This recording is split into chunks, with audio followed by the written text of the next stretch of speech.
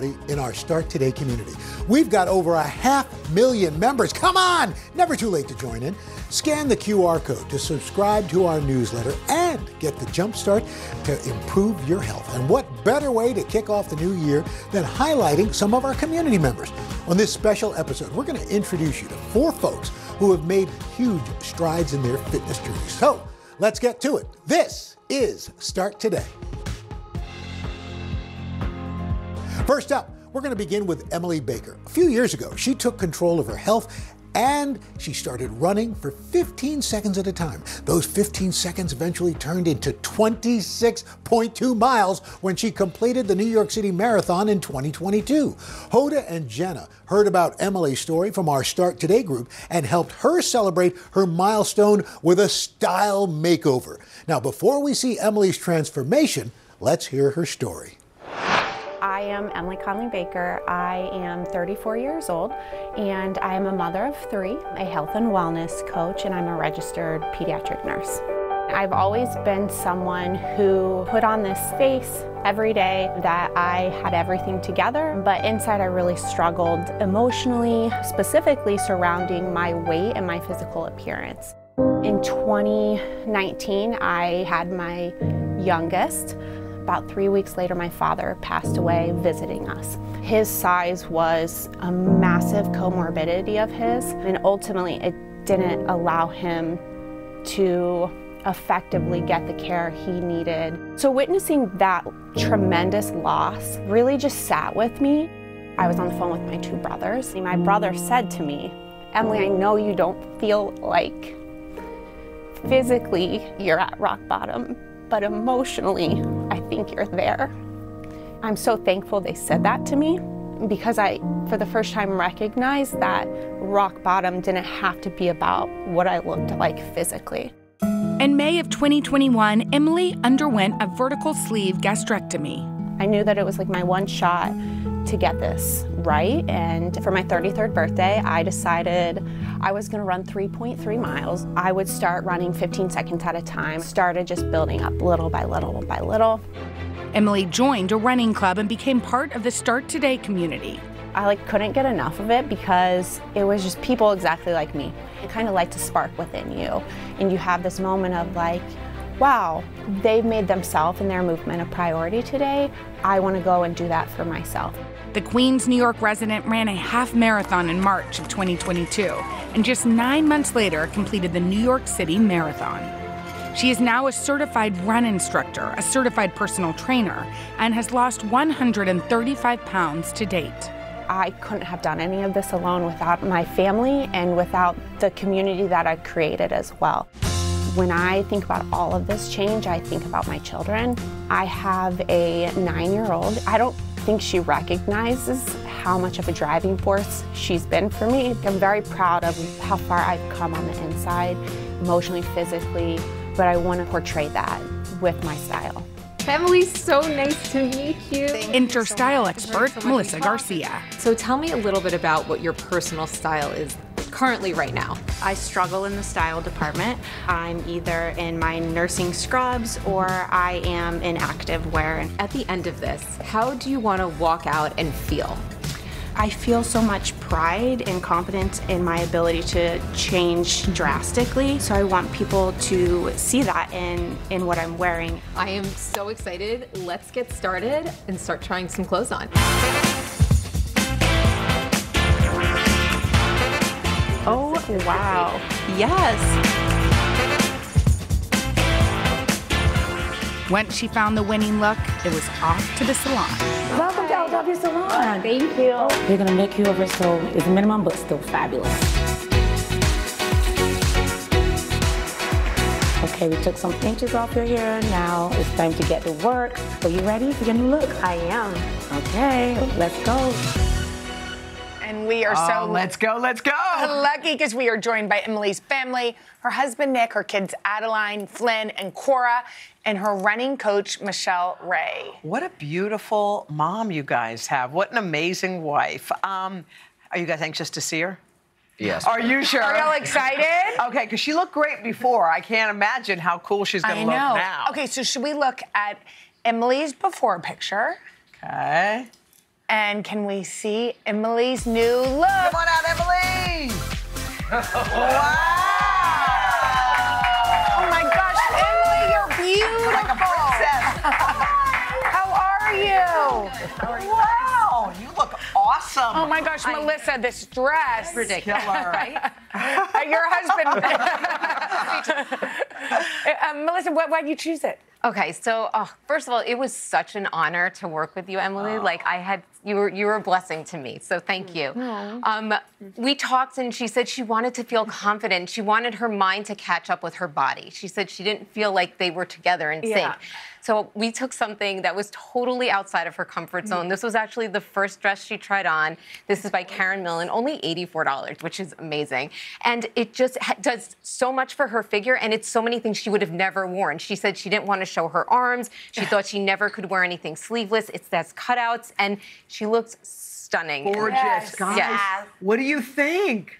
Addie, what do you I love it. Oh, you look, by the way, you look so beautiful. Yes. I mean, inside out, the hair Oh my God. is on A point. lob. I love it. Yes, so Leona killed her hair. She did such a beautiful job, and Gia Makeup gave her a beautiful, natural, glowy look today, and it just all came together so beautifully. You look, how do you feel? I just feel like so beautiful, like inside and out, and it's just like I just feel very blessed, blessed for the opportunity, and then just I can't even. I struggle to put it into words because it's very overwhelming. Like when your outside catches up with your inside. Yes. Wow. You are a By the way, true that's so well beauty. said. You're inspiring so many people, including your own family. Yeah. Look, we've got some flowers. Oh, yes. for you. That's from your husband. He purchased those.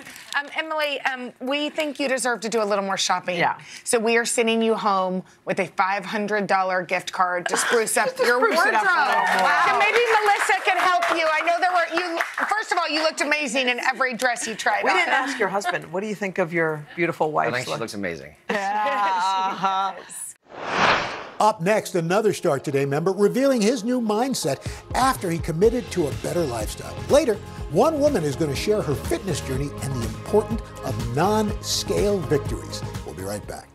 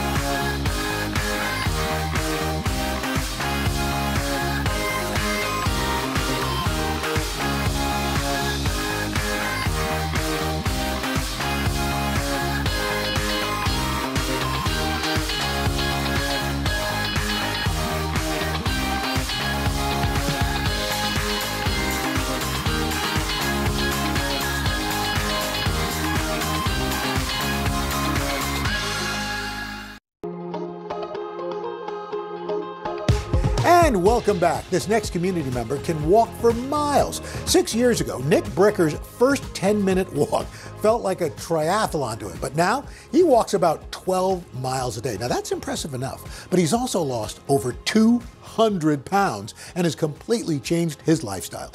Last summer, Nick stopped by the Third Hour to talk about his journey. When I became a father at age 40, I was heavy and only getting heavier. I was drinking 10,000 calories of beer a day and eating big late-night dinners. My weight stopped me from being active with my growing son. At my heaviest, I was north of 425 pounds. After years of resisting change, in 2018, I decided to quit drinking, but without other lifestyle changes, the weight stayed on. 2 years later, I put the other pieces of the puzzle together, exercise and a healthier diet. At first, I couldn't last more than 10 minutes on my treadmill. Doctor said my lung capacity was at 30%. But with my son as my motivation, each day I walked a little further. After sharing my story in the Start Today group, it gave me a huge boost and a supportive community. Now, I haven't missed a day of walking in over 3 years. I'm proud to say I've lost 220 pounds, my lung capacity is back to 100%, and I'm the healthy father and husband I've always wanted to be. All right, so here's Nick a few years ago, and here's Nick There he is. now. Nick, come on out. Hey. Whoa. Oh my Dude. goodness. Hello. Way to go, Nick. Congratulations. Thank you. It's nice Congrats, to meet you. Nick. Really nice to meet you. Morning, congratulations. Thanks for Nice to coming meet in. you, brother. Thanks for coming So in. great. Have a sit down. Yeah. Great outfit too. thank Nice you. pop of color. Last Yeah. night? Yeah. Great. So, Nick, all of us who struggle with the weight that we've had, there's a moment that says, you know what, I'm done. Enough is enough. It's either going to be one way or the other. I got to do something. What was it for you? You know, I just got tired of not being able to do anything. You know, I have my son, and, you know, watching him grow up and being like, I can't do anything. You want to have a cat? Beautiful Son, family. what's his name? His name's Rylan. And what's your wife's name? Liz. Hi guys. Hi, guys. So, you know, I just got tired of saying, hey, you want to have a cat? You want to do this? No.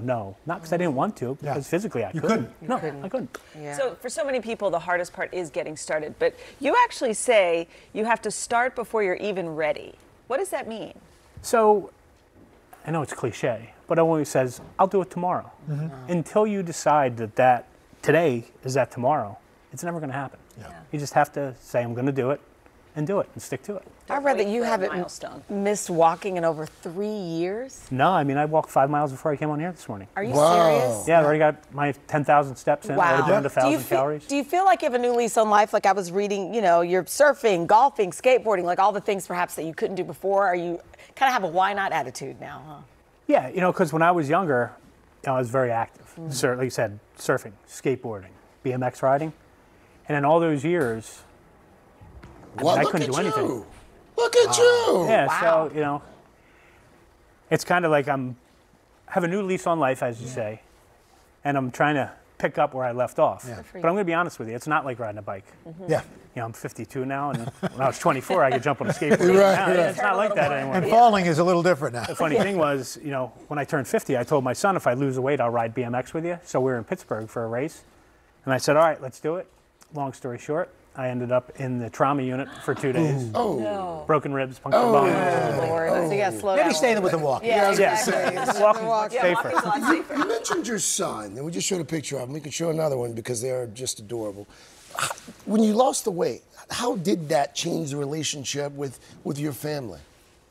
Well, obviously it changed it for the better because as a family, you like to do stuff as a unit. Yeah. And I was always the odd man out because I couldn't be part of that unit because I physically couldn't. But now I can do whatever I want. That's fantastic. Talk next for me. The Start Today group on Facebook. What has that meant for you?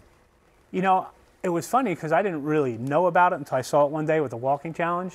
And I started reading into it. I'm like, you know what, this is a great group. You know, I could share my story and hopefully, you know, other people, we can connect and, you know, if it helps one person, then it's worth it. Yeah. And I go on there and I always check and, you know, reply. And it's just it's a great group. And the people in there seem to be very genuine and they're great. It's just an awesome thing. It's a terrific family. It's so good. Well, thank you. Way to go. So glad your family's doing great. That's fantastic. Nick, thank you so much. Coming up, we're going to meet 2 more members of our community to find out how they changed their lives one step at a time and tips on how we can all do it too.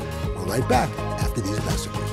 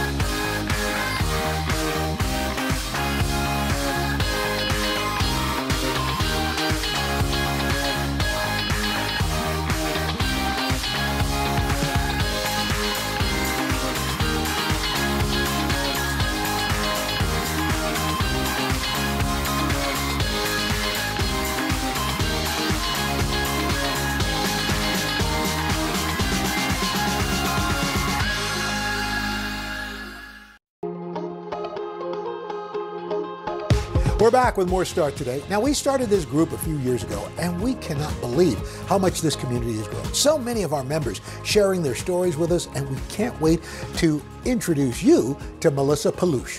What started off as a weight loss journey turned into so much more. While tracking her progress, she discovered the importance of non-scale victories, such as sleeping better, being able to walk up 3 flights of stairs without losing her breath. Let's take a look at Melissa's story and her advice to help others. I'm Melissa Peluche, a happily married mother of 3. For most of my adulthood, I struggled with my weight. I avoided seeing a doctor for years because I didn't want to see the number on the scale. Finally, in June 2022, I got my blood work done, and the results were not good. I was diagnosed with diabetes, high blood pressure, severe sleep apnea, and high cholesterol. At 43 years old, I was on more medication than my 83-year-old father. I woke up on July 1st last year and knew I had to make a change. So I switched up my diet and started counting calories. Reading posts on the Start Today Facebook page inspired me to exercise, and I thought if others can do it, I can too. I started walking with my 18-year-old son, and in 8 weeks, I was able to walk a mile without getting winded. Now, 1 year later, I'm happy to announce I've lost 100 pounds, and I feel incredible. All right, so here's a photo of Melissa on July 1st of last year, and here is Melissa now. Come on out. All right, Melissa. Yay, Melissa. Good morning. Congratulations. You look incredible. Thank How are you? Fantastic. Welcome, welcome. Thank you. Hugs from afar. Oh, yeah, absolutely. There you go. All right. Congratulations. Congratulations. Yeah. I mean, it's one thing to set a goal for yourself, but it's another to all of a sudden notice, hey, I think I'm going to reach this goal. Yes. How are you feeling? I feel amazing. I sometimes can't even believe that I did it. I'm like, I can't believe I did this, but I'm like, I had the motivation, I had the perseverance, I was doing it, and I did it. Yeah, I love it. Well, we heard you. Look at this picture. Isn't this great? When you see that, what do you think? Oh my God, I can't even believe it. I'm like, I still look to this day. Sometimes I still look and I'm like, that's me. I can't even believe I did that. It's you. I learned something from you because I've never heard of an NSV. It means non-scale victories. You celebrate those. Can you share some examples of what that really means? Well, I can cross my legs again. Wow. That's one.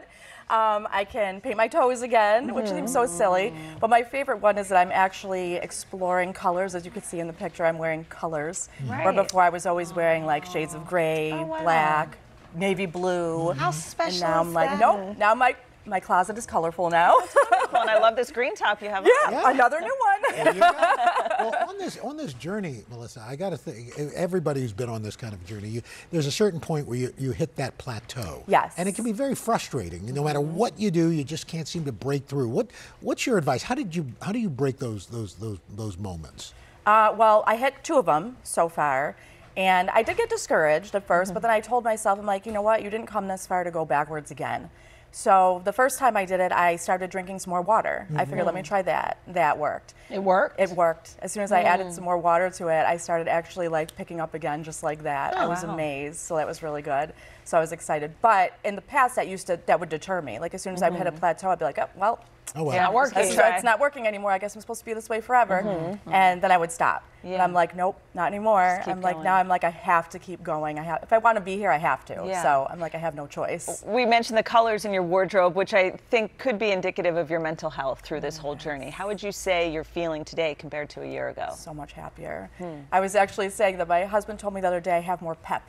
And I did before, and I was like, yep. I actually wake up in the morning, and I'm happy to get up in the morning. I'm not laying in bed because I don't want to get out of bed, which is huge. Because I would lay there some days like, nope, don't even want to get up. I'm like, I just want to stay here. Now I'm like, I want to do things. I look forward to getting up, and I look forward to walking and getting outside and doing things. So that's great. It's huge. You know, Al talked about this Start Today community so long ago, right? And it's been so rewarding to step back and watch all of you. Seems like you guys have really bonded in cities all over the country. I've made a ton of friends in that group. I've never met them, but we've become social media friends. And I'm like, even today they were all messaging me like, good luck, we're so happy for you, you inspire us. And I'm like, I feel like honestly, most of them feel like they're family to me now. We've gotten very close. So I'm like, hopefully one day I can meet them. But So maybe there's somebody sitting at home right now, Melissa, who's had that problem and trying to get up and get out and take those first steps, because you were there. Yes. What would you say to that person watching right now? Just get up and do it. I was walking a half a mile for like 2 months, but you know what? It was a half a mile more than what I was doing. That's all you can do. Do it. It doesn't matter. Any little bit of movement is important. So as long as you get up and move, it's better than nothing at all. And it's more than what you were doing the day before that and the day before that is the way I looked at it. And eventually, it's like you're going to get to whatever your goals are. It may take a while, but you'll get there. Yeah. How's it been for your family watching this for you? Good, very good. They're very excited. Very, very excited. They're constantly telling me, like, you're a whole new person. We can't believe it. We're so happy for you. Like, just the health changes alone have been huge. Because you can't be there for your family unless you're there for That's yourself. exactly what I told myself. I'm like, I have 3 kids. Like, if I want to see them get married and maybe have kids one day, I'm like, I have to do something because it's not getting any better. You are such an inspiration. And so many people sitting at home now can look at you and it's like, okay, I can walk a half a mile today. Yes, So that's all you need to do just to get started. And it's not even that. Just yes, walk the block. absolutely. Yes, yes. Thank you so much for sharing your story. Just ahead, we are going to meet a dad of 2 to find out how an unexpected wake-up call changed his life. We'll be right back.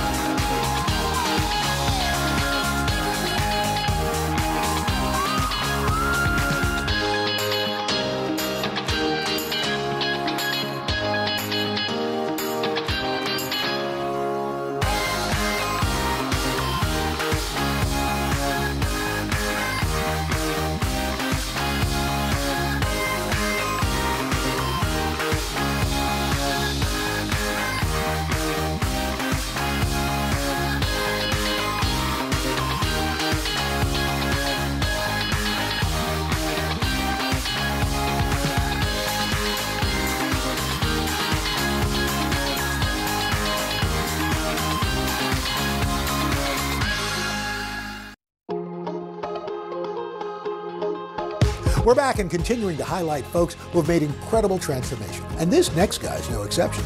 Back in 2021, Bayar Sekhan got an unexpected wake-up call when he received a life-threatening health diagnosis. As a dad of 2 young boys, Bayar decided to make a change. He started eating healthier and switched to a more active lifestyle. Since then, he has lost nearly half his body weight. Bayar visited our show last year to share his amazing transformation and how it actually inspired his kids. For most of my life, I've always been overweight. At my heaviest, I weighed 500 pounds. I often felt so tired that I would have to sit down to do the dishes or tell my kids that I was too exhausted to play with them. My wife would encourage me to start walking, but I lost interest in doing anything. In January 2021, I finally paid a visit to my doctor. I was diagnosed with a severe high blood pressure, high cholesterol, and type 2 diabetes. And then he told me I was only expected to live until my 40s. That was the moment I knew I had to make a change. So I switched up my diet, but my biggest challenge was that I was addicted to sugar. I usually consumed about 200 grams of sugar a day. Over time, I learned how to control my portions, which slowly killed my cravings. I started walking, running, swimming, and eventually started strength training. Last summer, I even completed my first triathlon. Today, I have lost nearly half of my body weight, shedding 230 pounds in 2 years, and I have never felt better. Wow. This is quite the transformation. So we want to pull up this picture here. This was Bayar 2 years ago. Okay. And he's with us here. Here is Bayar now. We're here. Oh my goodness, hi. Wow. Hi, look at you. Hi, how are you? Thank you for coming. Hey. Congratulations. Hi. Hi. So nice to meet you Nice and to to have Welcome. you here. Thank you for coming. Have a sit down. Yes. So, Great. I mean, you look great. I know. How are you feeling? Do you feel as great as you look? I definitely do. I mean, the feeling of it's actually amazing, and then Wow. I want to share it. I love that. As you should, and you know, not just share it with your beautiful family, but to share it with everyone watching. So let's get into the nitty-gritty here, because you admitted in that spot that sugar was your weakness. You craved sugar. You couldn't give up sugar. So how were you able to curb that craving? I mean, it takes a time. It took me definitely a lot of days and years and months. I mean, months and years right now. I learned how to temper it down, because as a human being, you cannot just stop everything at the same time, Right. because your brain is not actually meant to do that. So it takes time, but like I had to cut it little by little, and that's how it started. Yeah. So you went to the doctor initially, I read, or one of the reasons was because you were really tired all of the time. Was the weight affecting your sleep? Yes. So as I mean, what I was experiencing was like I had to actually take naps. But my naps was not even regular naps. So like I had to take a 2-hour nap. You were like sleeping. I was like sleeping for 2 hours in the afternoons every single day, even at jobs on my chairs. Wow. And then it was crazy. You were someone who never exercised before, and then all of a sudden you start with the strength training, and then I read that you actually competed in a triathlon. That's amazing. And now, is it true you're training for another one? Yes, so last year I did a 9-mile, I believe it was. This year I'm doing a 32 miles. Wow.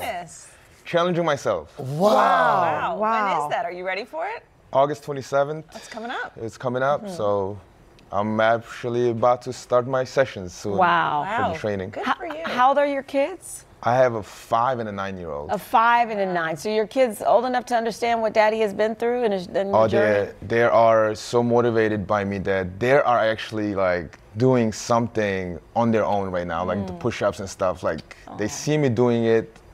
Now they're doing it on their own without even me telling them. You're that example for them. Yeah. How would you say your mental health is tied into your weight loss? It has definitely changed my life, because when I was obese, I mean, I was morbidly obese. So when I was at this stage, I was lazy. I did not have motivation to do anything. No short-term, long-term goals thinking about it. I just learned to just live day to day. But now today, I'm like more motivated to do things and inspire, and especially my mental health has been to the point where like even like in this simple task like remembering things, it changes lives. Because when you're obese, your brain does not work the way it's supposed to, and you don't even remember things like for like your tasks. So even like simple like that. Wow. I love it. We talk a lot about health and wellness on this show, and I think for all of us, we all agree, it's not about the number on the scale, right? We know a lot of folks who, you know, our weight fluctuates or have you. But what would you say is the takeaway for people watching at home? It's more than just pounds, isn't it? It's more than just weight. It is definitely more than just the weights. Like right now, I'm going through a situation where I'm shrinking, but the pounds are staying the same. So I've learned that people are getting dismotivated by the scale. So I would definitely tell people not to do that. I would like to motivate people, just take the process, keep going, stay consistent with it, but definitely find your motivation. What motivates you, that's the key to it. Well done, sir. I know. Well done. So proud. And I know your wife and kids are too. Yes. Thank you so much. That was good. A big thank you to our community members for sharing their stories with us. We hope this has inspired you to embrace your own health journey. And that wraps up this episode of Start Today. Don't forget, scan the QR code to sign up for our newsletter. Thanks so much for tuning in, and we will see you next time on Today All Day.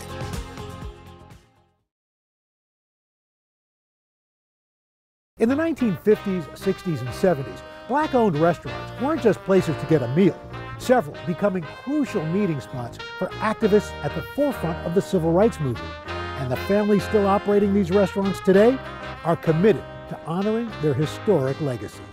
It's time to head out of Studio 1A and hit the road for a new kind of culinary adventure. Follow me as I taste some of the most iconic foods around the country and meet the families behind them.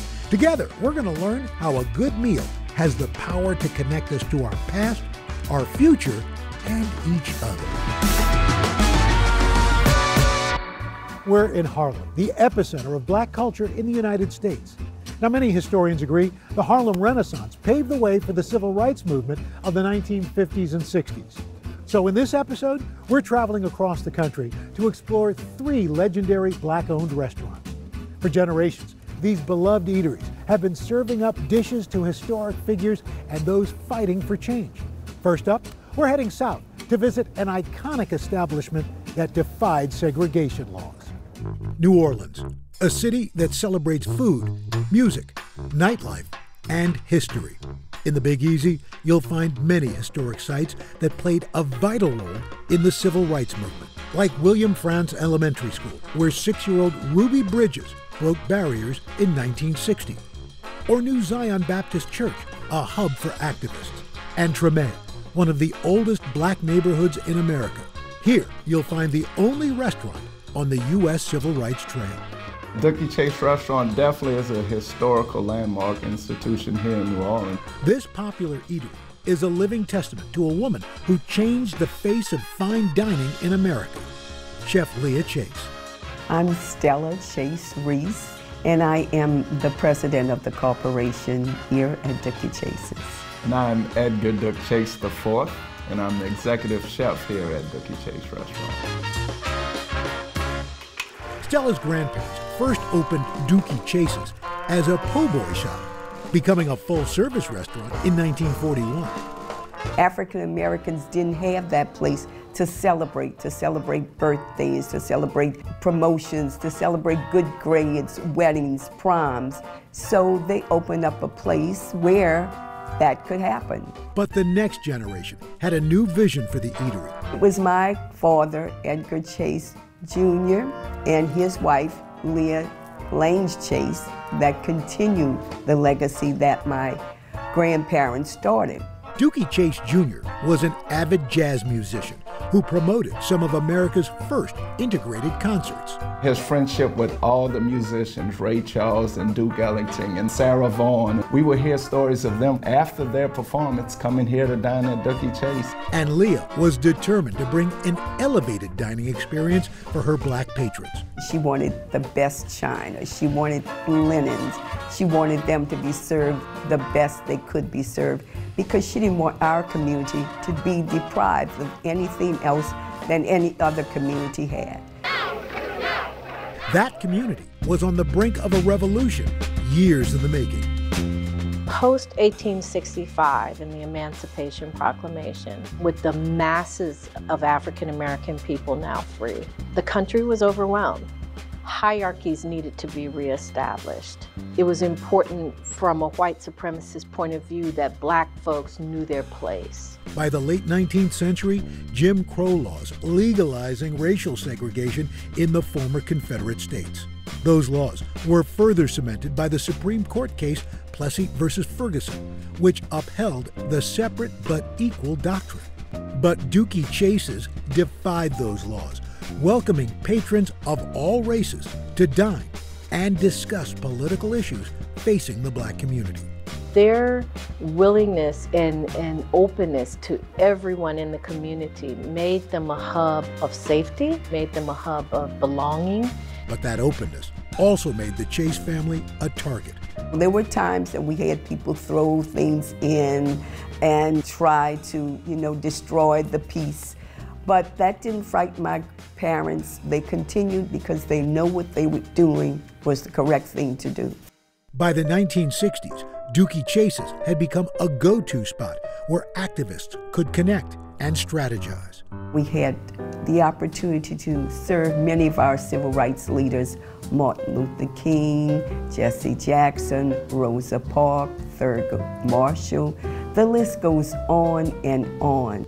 And then Freedom Bus Riders, they came here. My parents realized that until we all learn to enjoy life together and get to that part where social justice would be for everyone, that this community or any other community in our country would not grow and will not be better. In the 1970s, Leah becoming passionate about promoting black artists. Her love of art was also celebrated here at Dooky Chase's when she gave African American artists the opportunity to actually display their art on her wall, because at the time they had no place to display their art. Her extraordinary life even becoming the inspiration for Disney's first black princess, Tiana. It meant a lot for her because she did have some of the kids dress up and come here.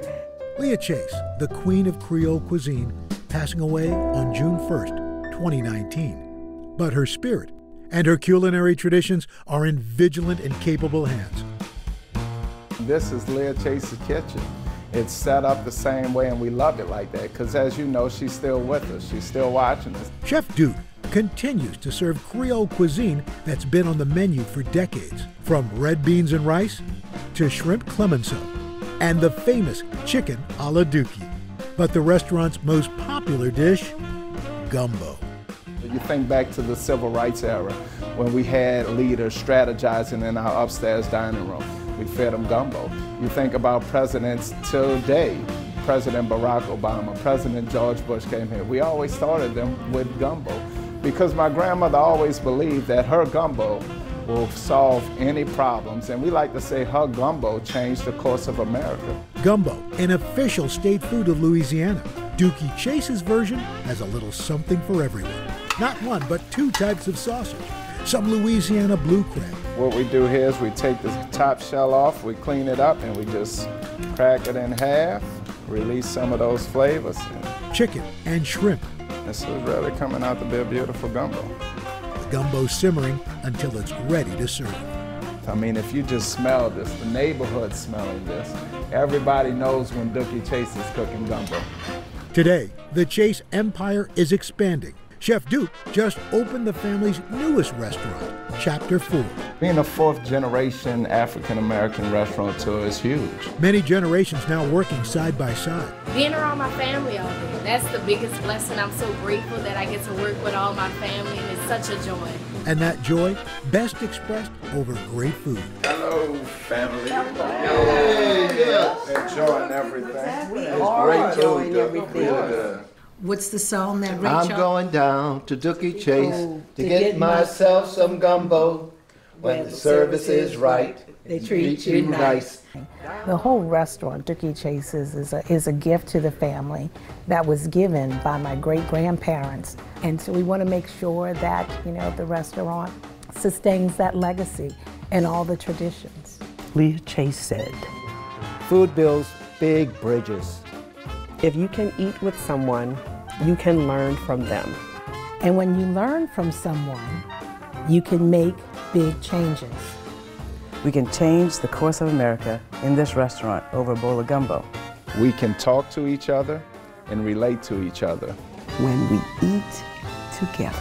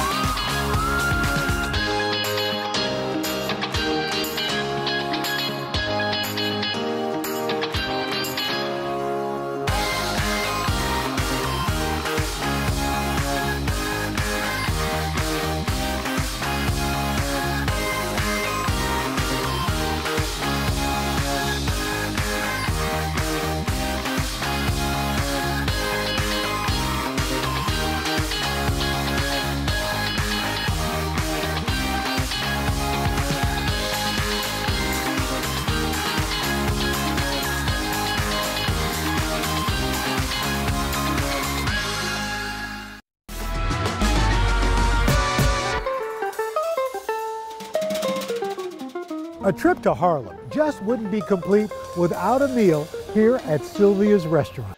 This neighborhood institution has been serving up soul food since 1962. And what started as a small luncheonette has now become a family empire, beloved by tourists, locals, and plenty of famous faces. The cornbread was sweet, It was warm, and it just reminded me of home. It took me back to my grandmother's cooking, so I really enjoyed it. What brought me here today was that I was hungry and wanted some good soul food. So where do you go in Harlem? Sylvia's. Soul food is the cultural identity marker that really symbolizes our journey as a people living in America. Triness Woods Black is the granddaughter of the legendary queen of soul food, Sylvia Woods. Sylvia grew up in Hemingway, South Carolina, where she met her love, Herbert Woods, when they were 11 and 12. They fell in love picking beans after school. But this entrepreneur-to-be wasn't content with life on the farm. My grandmother, she came to New York when she was 16. She knew that this was a place that was more palatable for African Americans to really live. Sylvia and Herbert were among the estimated 6 million African Americans who left the Jim Crow South during the Great Migration. They came, north to escape all of the atrocities that were happening and to really be in control of their lives. If you were Black, Harlem was the place to be. Sylvia finding work at a diner, Johnson's Luncheonette, which she eventually purchased from the owner with a loan from her mom. Mr. Johnson knew that my grandmother would make it. And on August 1st, 1962, Sylvia's restaurant was born. As the cultural center of Black America, Harlem became a crucial site for demonstrations and organizing by leaders like Martin Luther King Jr. and Malcolm X, according to Professor Psyche Williams-Forson. The heart of civil rights is America, because it wasn't limited to one area. Though folks were in the North, they still experienced poverty and inequality and voter suppression and homelessness. Sylvia made the restaurant a welcoming place for activists. She played her role as ensuring that the community leaders had a place to meet and to commune and to strategize. Everyone dined at Sylvia's. Dizzy Gillespie, Ossie Davis, Ruby Dee. These are actors and actresses that were on the front line. By the 1960s, the movement had achieved major gains, like the historic Brown versus Board of Education and successful boycotts. But racial discrimination and police brutality against Black Americans persisted, resulting in deadly riots throughout the decade. Two devastating events just 4 years apart sparked destructive riots throughout Harlem. But Sylvia's was always spared. Harlem was on fire, and my grandmother kept the restaurant open because the grocery stores were not open, nothing was open. People couldn't feed their kids. And she was in that kitchen making food so that this community would have something to eat. This strong connection with Harlemites has continued for decades. We have guests that eat with us every single day. And sometimes we have people that eat with us multiple times a day. Coming up, I learned the secret to Sylvia's famous fried chicken.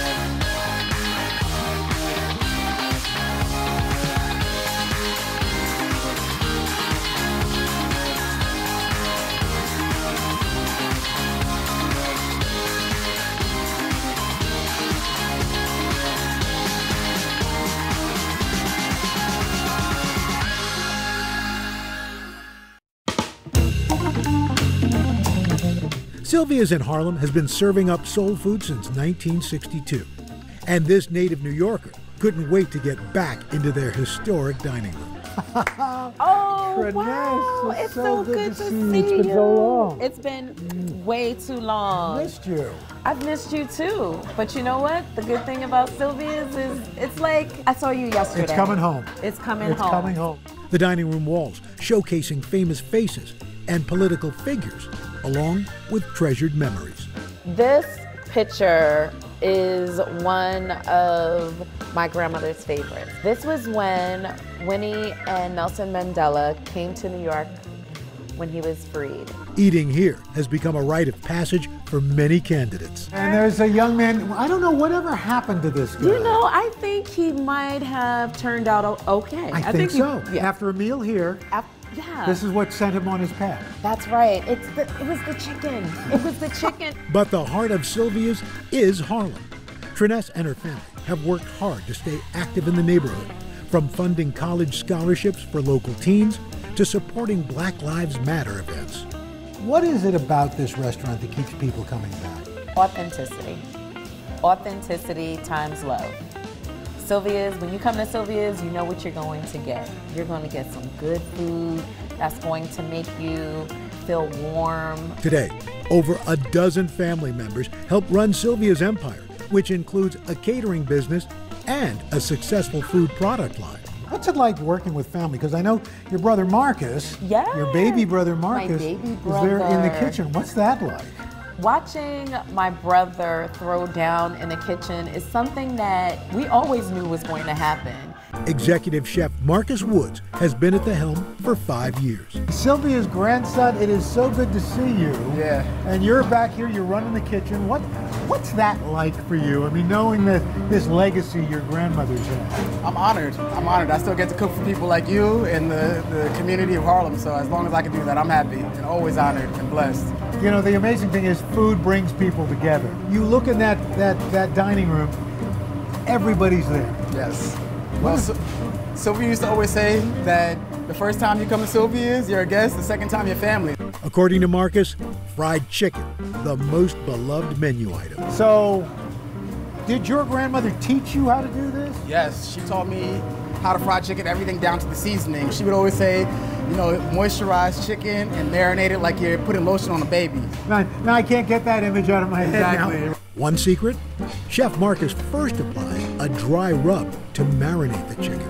Now, is that just plain flour? Yeah, this is plain flour. We add a little coarse black pepper to it. Drop them all in there. You just want to give it a little mix. Again, the baby metaphor. The baby metaphor. Like you're tossing the baby. After the chicken's coated, it gets a gentle shake. Then it's into the deep fryer. That looks like tender love and care right there. Oh, See yeah. how gentle he's putting it in there? Putting the baby to bed. Yep. They'll let you know when they're ready to wake up. What's the best part of working here? That every day when I walk in, I get to feel like my grandmother's still with me. Yeah. Wow. Like I feel her, I can really feel her presence in this place.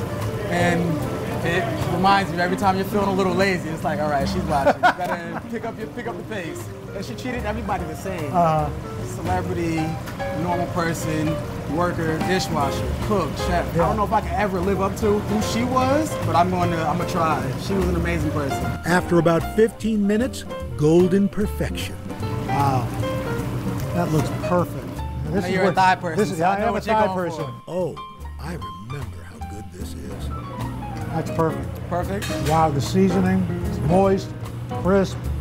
Oh. Your grandmother's smiling right now. That's Sylvia's fried chicken right there. You treated the baby well. Marcus, this is fantastic. It's so great to see you. Yeah. If you don't mind, I'm going to take this piece to go. Oh, I'm gonna pack up a whole bunch for you. Thank you.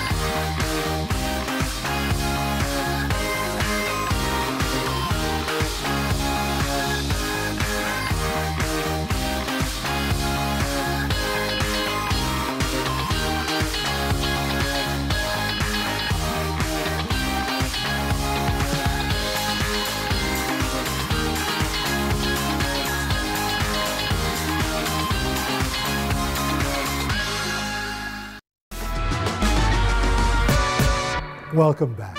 In Oakland, California, Lois the Pie Queen has been serving up Southern specialties, hospitality, and of course, fabulous pies since the 1950s. But it's more than just a space for delectable food. It's a well-known hub for political activists, artists, musicians, and everyday folks to meet, mix, and collaborate. Come on down to Lois the Pie Queen. Get your breakfast on and the mean green. Lois the Pie Queen is serving up much more than brunch staples.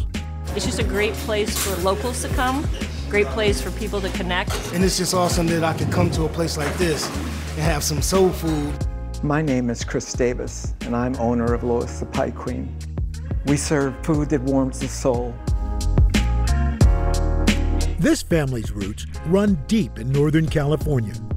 Lois Davis, Chris's mom, began selling homemade pies at her church in the 1940s. They were an instant hit.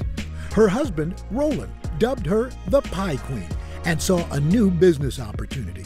My dad was a chef at B&G Foods in San Francisco, and they combined both of their efforts to open up the restaurant and serve breakfast, lunch, and dinner. In 1953, the duo opening their Oakland restaurant. So my mother ran the restaurant for 40 years, and it started at 4:30 in the morning for her and ended at 11 at night, and she was a pure perfectionist. Lois perfecting recipes she enjoyed growing up. The recipes were my grandmother's recipes. My grandmother was from Texas, and they have maintained the test of time. All of the items that are on the menu were pretty much on the menu when my mom started the restaurant. From key lime pie topped with raspberry jam to banana cheesecake, sweet treats are always popular here. But there are plenty of savory staples that keep customers coming back every morning. And there's one dish with a special place in many folks' hearts. You might not find salmon croquettes on the menu anywhere in the Bay Area. The salmon croquettes are part salmon, part mackerel, yellow onions, salt and pepper, Italian breadcrumbs. These croquettes, which originated in the South, were a meal staple for many black families. Most black folks couldn't afford crab, once it became popularized, but in the absence of that, canned fish, salmon croquettes became a major filler. With a couple of cans, families could make an affordable yet delicious meal. Lois's dishes have brought in celebrities from Sammy Davis Jr. to Zendaya, and sports icons like Reggie Jackson ate here so often, they actually named a pork chop special after him. So here's my wall of fame and some of the special people that are up here. This is Black Panther Party Minister Eldridge Cleaver. All power to the people! In the 1960s and 70s, Lois welcomed members of the newly formed Black Panther Party. The restaurant is a short drive from Merritt Community College, where activists Huey P. Newton and Bobby Seale first met, founding the party in 1966.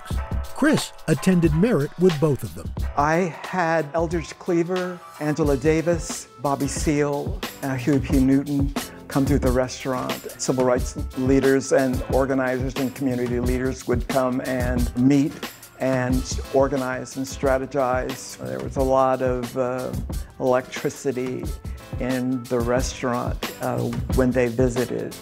The Black Panthers have a controversial legacy. The story we tend to hear is one of violence. What we don't hear about as much are the various lunch programs and free breakfast, of course. They saw black communities as in and of themselves resilient, capable of being self-sufficient.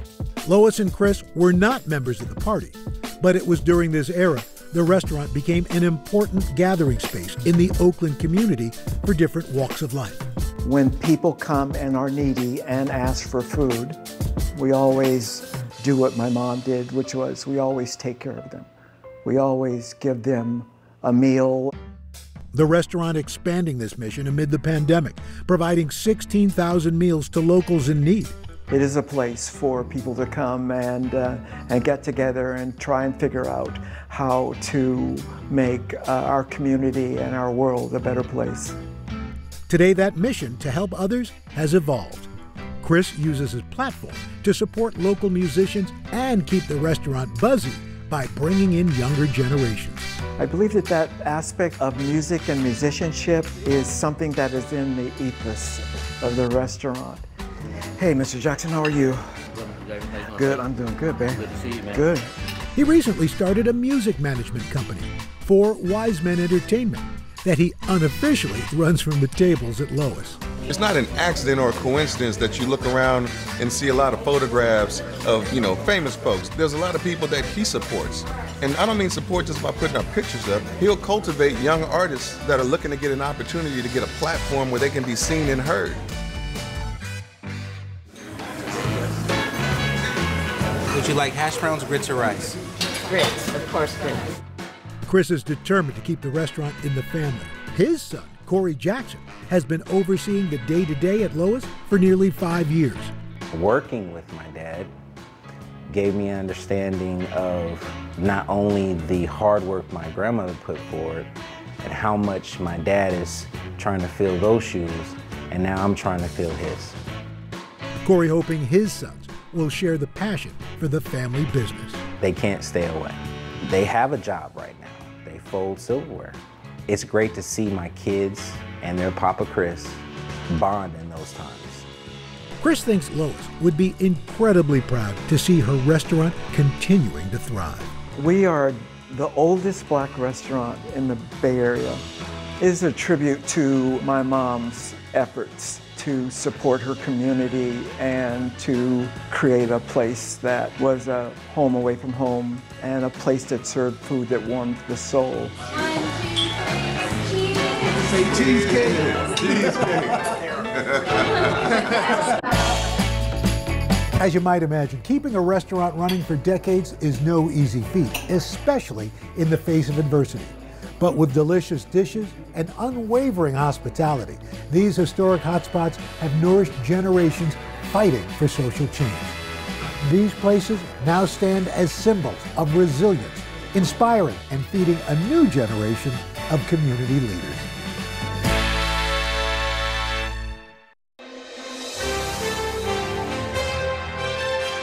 Today, nutritionist Joy Bauer is here to show us how to turn an easy sheet pan recipe into the ultimate reboot bowl. Good morning, Joy. Hey, Joy.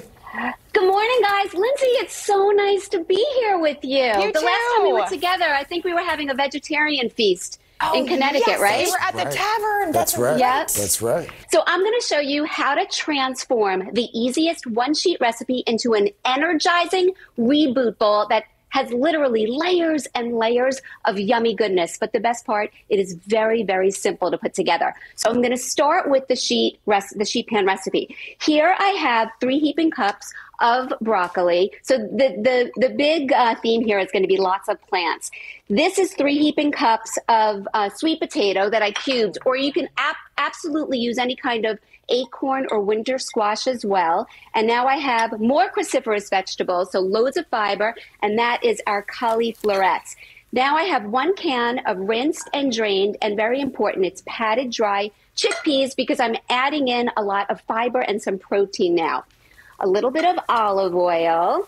I have about 2 to 3 tablespoons in here because I want all the seasonings to stick. Now, I like to over season, so I'm going to put in, this is 2 teaspoons of garlic powder and 2 teaspoons of onion powder. And I had some fresh rosemary in my fridge, so I chopped up and I have about 2 tablespoons here. But it's eater's choice. You can put in whatever herbs that you want. And you're just going to mix this up to evenly distribute everything. You pour it onto your sheet pan. I mixed it with a little bit of olive oil spray. And then I just put this, actually I'm going to add a little bit of salt and pepper. I forgot about my salt and pepper. But it goes in the oven, set at 425 on the middle rack, just for about 30 to 35 minutes. And I flip it halfway through. And I'm going to show you what it looks like because you are going to get these gorgeous char marks. Look at this. Oh. This just came out of the oven. Can you see this? Let me see. Nice. So when you're building the bowl, Joy, what layer goes first? Okay, so now for the fun part. And you are the boss of your bowl because there's so many different directions that you can customize this bowl. So here's my bowl. And the first layer is going to be dark leafy greens. So it could be spinach, kale, it could be any lettuce that you want. The next is going to be a heaping mound of those delicious, caramelized, addictive veggies that we roasted. Then a little bit of fruit. So I'm using a pear because I don't think pear gets enough love, guys. And it actually has a little bit more fiber than apples. But you can also use an apple. You could also use pomegranate seeds or even dried cranberries or cherries. Anything goes. And then the protein is your choice. So I put out a question on Instagram earlier this morning, and I asked my followers, what should I put on? Lentils, salmon, black beans, shrimp. I have chicken. I have tofu. I'm going to tell you the tofu came in last place. And I'm going to go ahead and go for the salmon this time. And last but not least, we have this mellow. Chose the salmon to put in the leafy bowl. Yeah. And we have a mellow but mouth-watering tahini dressing that I'm going to show you how to make because everybody needs this. We're not going to have time for that. We're going to put that on the website. We'll put it on the website. But Okay, thank you you so got much. it. That looks fantastic. Look, All right. Look at this. I'm just going to give you a little bit of a drizzle because you got to see this. And for this recipe, head to today.com/food. Today nutritionist Joy Bowers here, joining us with a corn chowder and a spiced chai tea. Let's start cooking. Good morning. Oh, my people. Hey, guys. So today is all about warming the bones with healthy foods and beverages. So the first thing we're going to make is, like you mentioned, a cozy, creamy corn chowder. And I'm telling you, this is scrumptiously slurpable. I'm going to take you over to my stove. Okay. So here I have what I'm calling my nutrition confetti. All I've done is I sauteed some carrots, celery, and onions. It kind of looks like confetti, doesn't Carrots, it? celery, Look at onions, that. And now we build the soup. It's as easy as that. Because corn is not in season, I'm taking advantage of canned corn, actually for a few reasons. One is because I get to use it. You notice I didn't drain it. The juice, I'm using the flavorful broth that normally we just discard. I'm putting 2 cans in there. Then I'm putting in a full 4 cups of either a vegetable broth or a chicken broth. What did you use there? I'm using, this is a chicken broth, and I'm using a reduced sodium because I'm controlling the salt. Okay. So there we have that. And then just a little bit of cayenne because it really does give it a pop of flavor. Okay. And then last, 1 pound of small red potatoes. I leave the skin on for extra fiber. And I cut them up into bite-sized pieces because I'm going to put a lid on this. I'm going to simmer it for about 15 minutes just until those potatoes get fork tender. Okay. I'm going to put this over here, and then the fun begins. I want a lot of body in this soup, so I use an immersion blender, but you can also do this in small batches in either a food processor or a regular blender. And see what I'm doing there? I'm just blending it so they get a lot of richness and body within that soup. And if anybody doesn't have a blender or an immersion blender, you can leave it chunky. It's totally okay. So good. Now, yeah, it's really good. You could stop right there, but we're not going to stop. Oh, no, so of course then, to finish it off, more texture, I'm adding in drained corn. So this time, it's 2 cans of drained corn. Because I saw all these whole corn kernels in there. I was wondering when. Yes. And before I actually pureed the whole thing, I like to reserve some of the potatoes, again, for a little bit of texture and like surprises as you slurp through. That's really good. And a dash of salt. And it makes a great big batch. And I like to garnish it with a little bit of dill. It's really good, Joy. How about the tea, Joy? Yeah, we'll try that. The chai tea. This is fantastic. The chai tea. So here we go. I put 4 cups of water in here. I love chai because my kitchen smells so unbelievably right now. It really infuses it with such aroma. And in the 4 cups of water, my combination is some cinnamon sticks, ginger, a little bit of nutmeg, fennel, peppercorns, cloves, and cardamom. Okay. And I give you a recipe for a balanced base, but really you could ramp up any of these spices if you like a stronger flavor. And so as those were simmering in here for about 15 minutes. Then you put in your tea. So I have 4 tea bags that I added in. They've been in here for just about 5 minutes. Stick this over here. And now we build it. I add in 3 to 4 cups of the milk. Truth be told, I tried this with an almond milk and it came out a little bit too thin, so I'm using a 2% reduced fat. Okay. And maybe an oat a milk. little I bit. was going to ask you about oat milk, yeah. Oat milk would be fabulous. And this is a little bit of vanilla and a little bit of honey. And then I'm going to bring you over to my finished product. Come back with me over here. I'm sure it smells good. Yeah. You can't I strain it through a colander, and here's the cool part. I feel like if you're going to be putting in so much effort, because it's much more involved than just steeping regular tea, I make a great big batch, and then I stash it in the fridge, and whenever a craving calls, I just warm it in the microwave, and you have about 7 cups. All right, Joy. Well, thank you much. We are ready for the weekend. I know, Thank cozy. you. Yummy, We yummy, appreciate yummy. it. Thank you, Joy.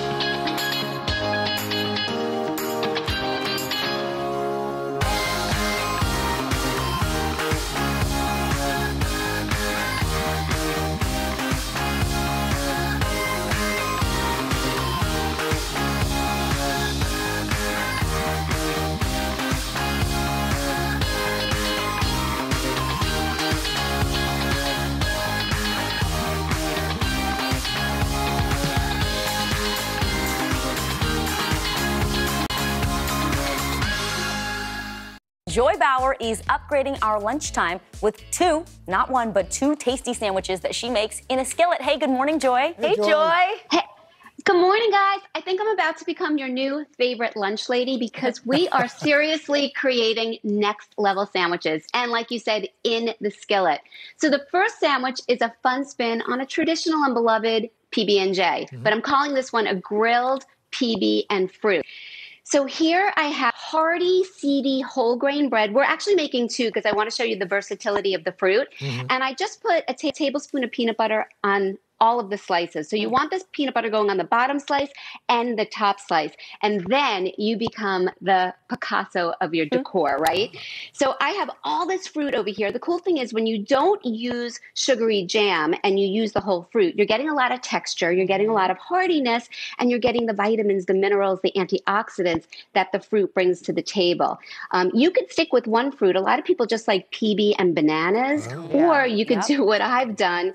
And when you see the grapes over here, I did slice them in half. I just want to show you because otherwise they would be a little bit too bulky. Exactly. So then what you do, I'll show you on one. You take your top slice and you put it over your Sammy and you take olive oil spray and give it a nice liberal spray on both Instead sides. of butter. Instead of butter, exactly. And this goes in the skillet just for 1 minute on either side. And I'm going to show you what it looks like because you can't believe how easy it is. Oh, wow. Jill, I feel you could do this. And Joy, by the way, the production values, cameras moving, you got an overhead camera. It's unbelievable. She's never coming back to the studio to bring us any of this food. That Ian Bauer is a superstar husband and photographer. And I keep saying, like, he needs what would we call it, a COVID Emmy or something like that. He has learned how to do all of this. Well, I'm sending him that, and I think you need an Emmy too because you're actually going to show us how to make a sandwich that I never thought you can make healthier, a Monte Cristo. Oh my goodness. This has so many layers of scrumptiousness. So what I'm starting with here, so this is whole grain bread also, but for this one, because it has a French toast melt in your mouth feel, you want a softer bread. So it's a whole grain softer bread. I put Dijon mustard on one slice and let the layering begin. So we have here, I'm using ham because that's classic, but truth be told, I don't love ham. Out. I had some extra here. Now, normally they top the French toast with some powdered sugar. So instead, for a little sweet something, I put in a crisp Fuji apple. Then we have our Swiss cheese on top. Take the second piece of bread, so but good when it because gets all we're melty. making French toast, we have here an egg mixed with a little bit of vanilla extract and a dash of milk. That looks really. And how long does that go into the griddle? Skillet. About 4 minutes, I'm going to grab it. About 4 minutes on each side, and you cannot believe this is just like a masterpiece. Let me see if I can get a close-up. I'm going to grab through the screen, Joy. That is fantastic, Joy. Thank you so much. We appreciate it. And for You these got it. recipes and more, head to today.com/food.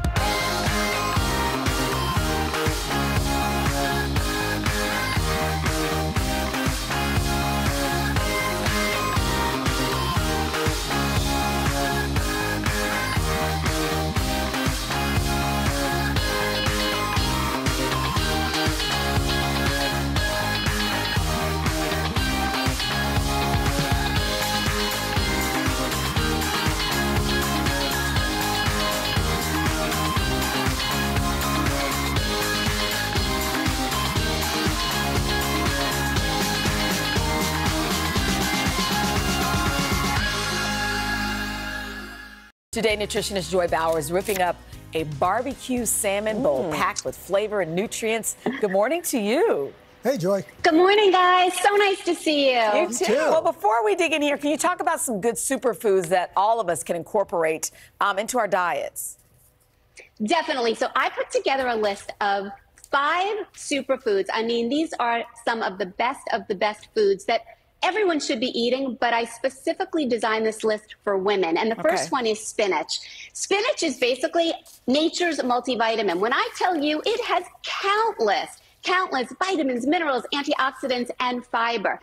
But interestingly enough, it has a unique combination of 2 potent antioxidants called lutein and zeaxanthin that help to promote sharp vision. And also, it's a great source of plant-based iron, which helps us to maintain our energy levels.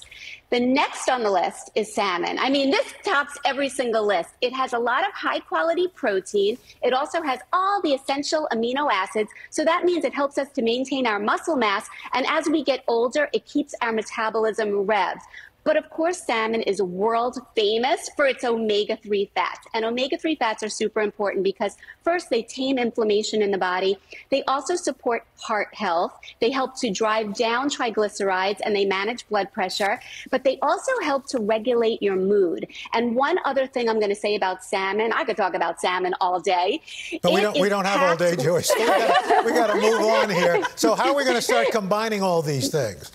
Well, 3 other foods we have are beans, we have for skin health our tomatoes, and last but not least, I'm touting almonds. All nuts are winners, but almonds have the added bonus of calcium. So I'm going to take all of these foods and we're going to turn it into kind of like a boss lady bowl. This is a barbecue salmon bowl that has everything. While you're throwing this all together, Joy, I still want to know what you were going to say about salmon.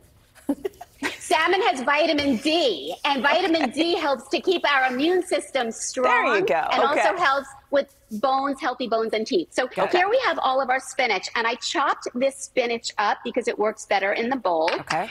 And now we take our award-winning salmon. That salmon, and this is a little delicious. Is it just salt and pepper on there? Salt and pepper and extra virgin olive oil. That's it. And you mash it right up. It's the easiest thing. And you could do this with leftover salmon as well. So you already know that this bowl is packed with the good stuff. Now I'm adding in my beans.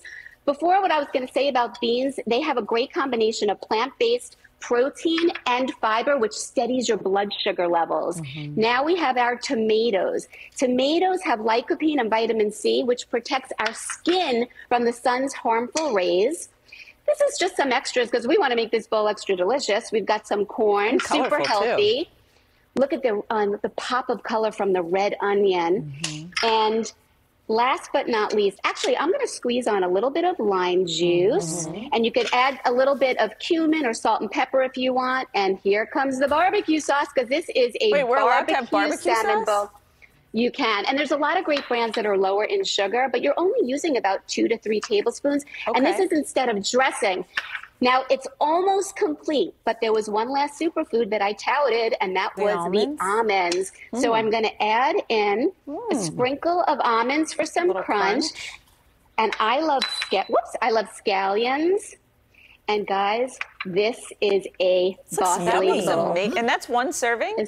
No. One serving. No, it's one serving. That's one serving? And it's packed with protein and fiber. That's amazing. No, guys. That'll fill you up for a while. Yeah. This is really good stuff. Joy Bauer is here with 2 dinner recipes Joy, we're just using one pan, right? One pan. Forget about all those bowls. Sheet Pan Superfood Friday. And again, there's so much to love about these recipes because like you said, Craig, they're easy to make, they're packed with nutrition, and they're totally delicious. And we're starting with what I'm calling a sheet pan harissa salmon with vegetables. And step 1 is to roast those vegetables. So in the spirit of convenience, I'm using baby carrots. They're already cut and washed for you.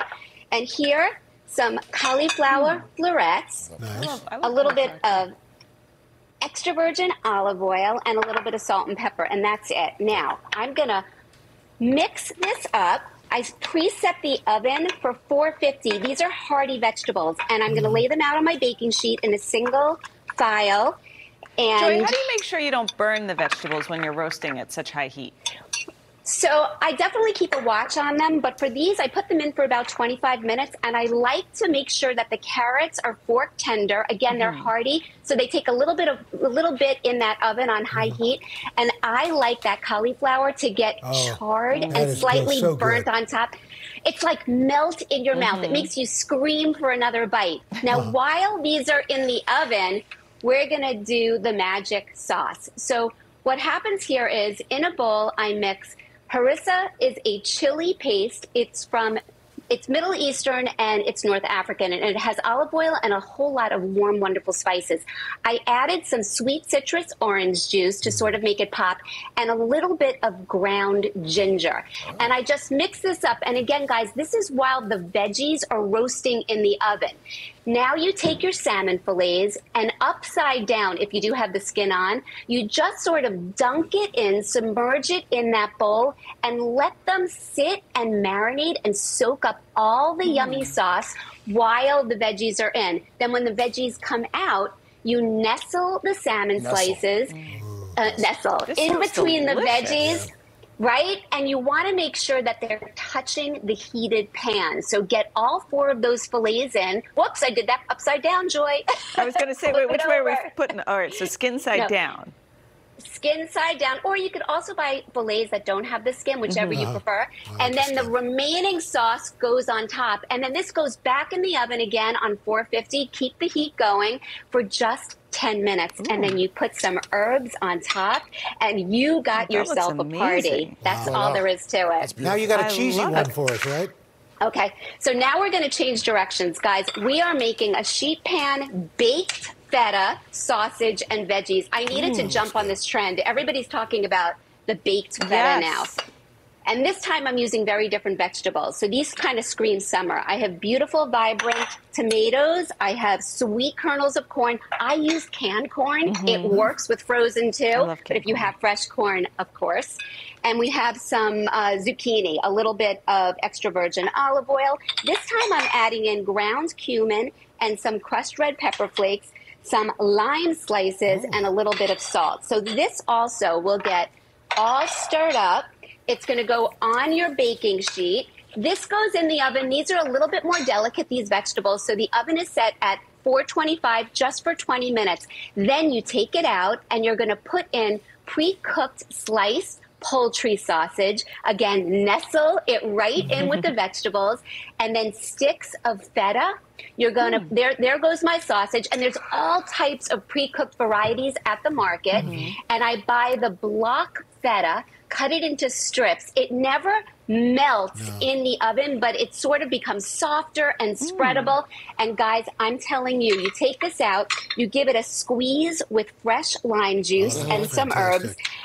And if you could get a bite with all three, the feta, the vegetables, and the sausage, that looks amazing. Well, you know, Joy, halloumi cheese would be probably great with that, too. Wow, that would be super. It's a Greek grilling cheese. So Joy, thank you. Joy, that was awesome. Thank you so much. Have a great weekend, Joy. I want all of that. Guys. Folks, for those recipes, it's very simple. Today.com/food.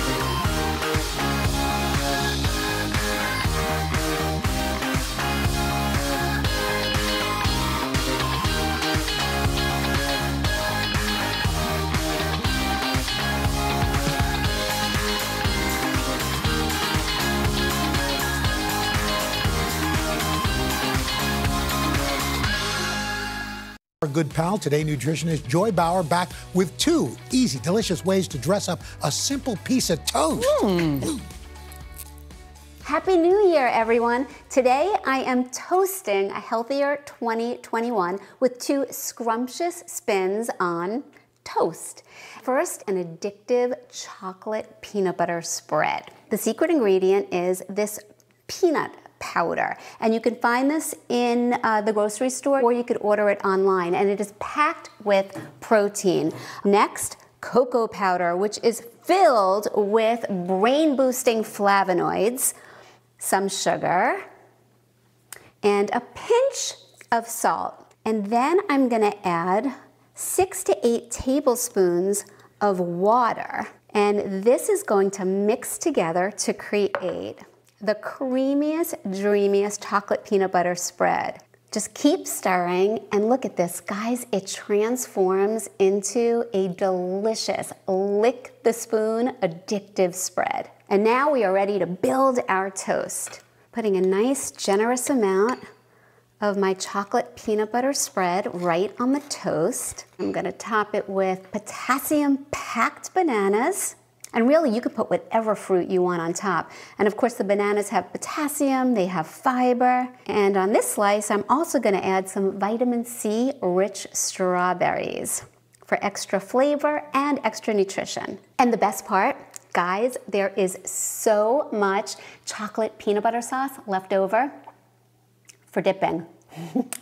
And now for some savory satisfaction. Caprese toast. It's a classic combo that is completely customizable. And I'm starting with the bottom base of mashed avocado. And avocado is great because it's loaded with heart-healthy fat, it's got potassium, and it's got a lot of fiber too. So I'm just mashing this down as our first layer, and you probably know what comes next. Lycopene-rich tomatoes. They also have vitamin C, which boosts the immune system. And I'm putting on mozzarella, which adds some calcium. And last but not least, just some torn basil leaves, which makes the kitchen smell so good. This is one layered tower of deliciousness. But one more thing. I like to drizzle on a balsamic glaze right over the top. And if you can't find balsamic glaze, you could also take regular balsamic vinegar and you can reduce it in a small saucepan over a low heat for about 10-20 minutes and it will thicken right up. And that's what I call a toast to a healthy 2021. Welcome to Today All Day. All day? Today All Day. All day. This is a long way of asking who's your favorite character you've ever played? A unicorn. The unicorn. You gotta have the unicorn. What is she right there? That's why you're saying all these nice things? Yeah, she gave me the look. Sorry to disturb your day. Everyone's mad at you, Willie. Better make this fast. I don't want the wrath of Luna. When I see you, I always think, I wonder what his quote would be. Give us 6 minutes and we'll ask as many questions as we can. Welcome to Cold Cuts. Cold Cut, Cold Cut. My buddy Cal cooking with me. Dads don't babysit. It's called parenting. What was the first book you remember loving? Heart Smart Today with simple exercises to strengthen your heart. Make the most of your beach days. It's all about the tracksuit now. How good do they look? I now pronounce you husband and wife. Kiss the bride. This morning, a story of people helping people. You've received tons of letters from people who have been inspired. Let's do the weather out. Okay. All you gotta do is say, it's cold, it's warm, it's raining, it's snowing. That's it. One of our most favorite franchises ever, Ambush Makeovers. Okay. Look at it. It doesn't look so good. No, it doesn't look good. Will you judge us in a cook-off? I will, and you guys will definitely win something. Today, all day. All day? All day. Welcome to Today All Day. Hey everybody, welcome to Start Today. Now, I gotta tell you, there's nothing like the beginning of a fresh new year. Whether you're a seasoned member or you're just joining us for the first time, there is a place for everybody in our Start Today community. We've got over 500,000 members. Come on! Never too late to join in. Scan the QR code to subscribe to our newsletter and get the jump start to improve your health. And what better way to kick off the new year than highlighting some of our community members? On this special episode, we're going to introduce you to 4 folks who have made huge strides in their fitness journey. So let's get to it. This is Start Today. First up, we're going to begin with Emily Baker. A few years ago, she took control of her health and she started running for 15 seconds at a time. Those 15 seconds eventually turned into 26.2 miles when she completed the New York City Marathon in 2022. Hoda and Jenna heard about Emily's story from our Start Today group and helped her celebrate her milestone with a style makeover. Now, before we see Emily's transformation, let's hear her story. I am Emily Conley Baker. I am 34 years old and I am a mother of 3, a health and wellness coach, and I'm a registered pediatric nurse. I've always been someone who put on this face every day that I had everything together, but inside I really struggled emotionally, specifically surrounding my weight and my physical appearance. In 2019, I had my youngest. About 3 weeks later, my father passed away visiting us. His size was a massive comorbidity of his, and ultimately it didn't allow him to effectively get the care he needed. So witnessing that tremendous loss really just sat with me. I was on the phone with my 2 brothers. My brother said to me, Emily, I know you don't feel like physically you're at rock bottom, but emotionally, I think you're there. I'm so thankful they said that to me because I, for the first time, recognized that rock bottom didn't have to be about what I looked like physically. In May of 2021, Emily underwent a vertical sleeve gastrectomy. I knew that it was like my one shot to get this right, and for my 33rd birthday, I decided I was gonna run 3.3 miles. I would start running 15 seconds at a time, started just building up little by little by little. Emily joined a running club and became part of the Start Today community. I couldn't get enough of it because it was just people exactly like me. It kind of lights a spark within you, and you have this moment of like, wow, they've made themselves and their movement a priority today. I want to go and do that for myself.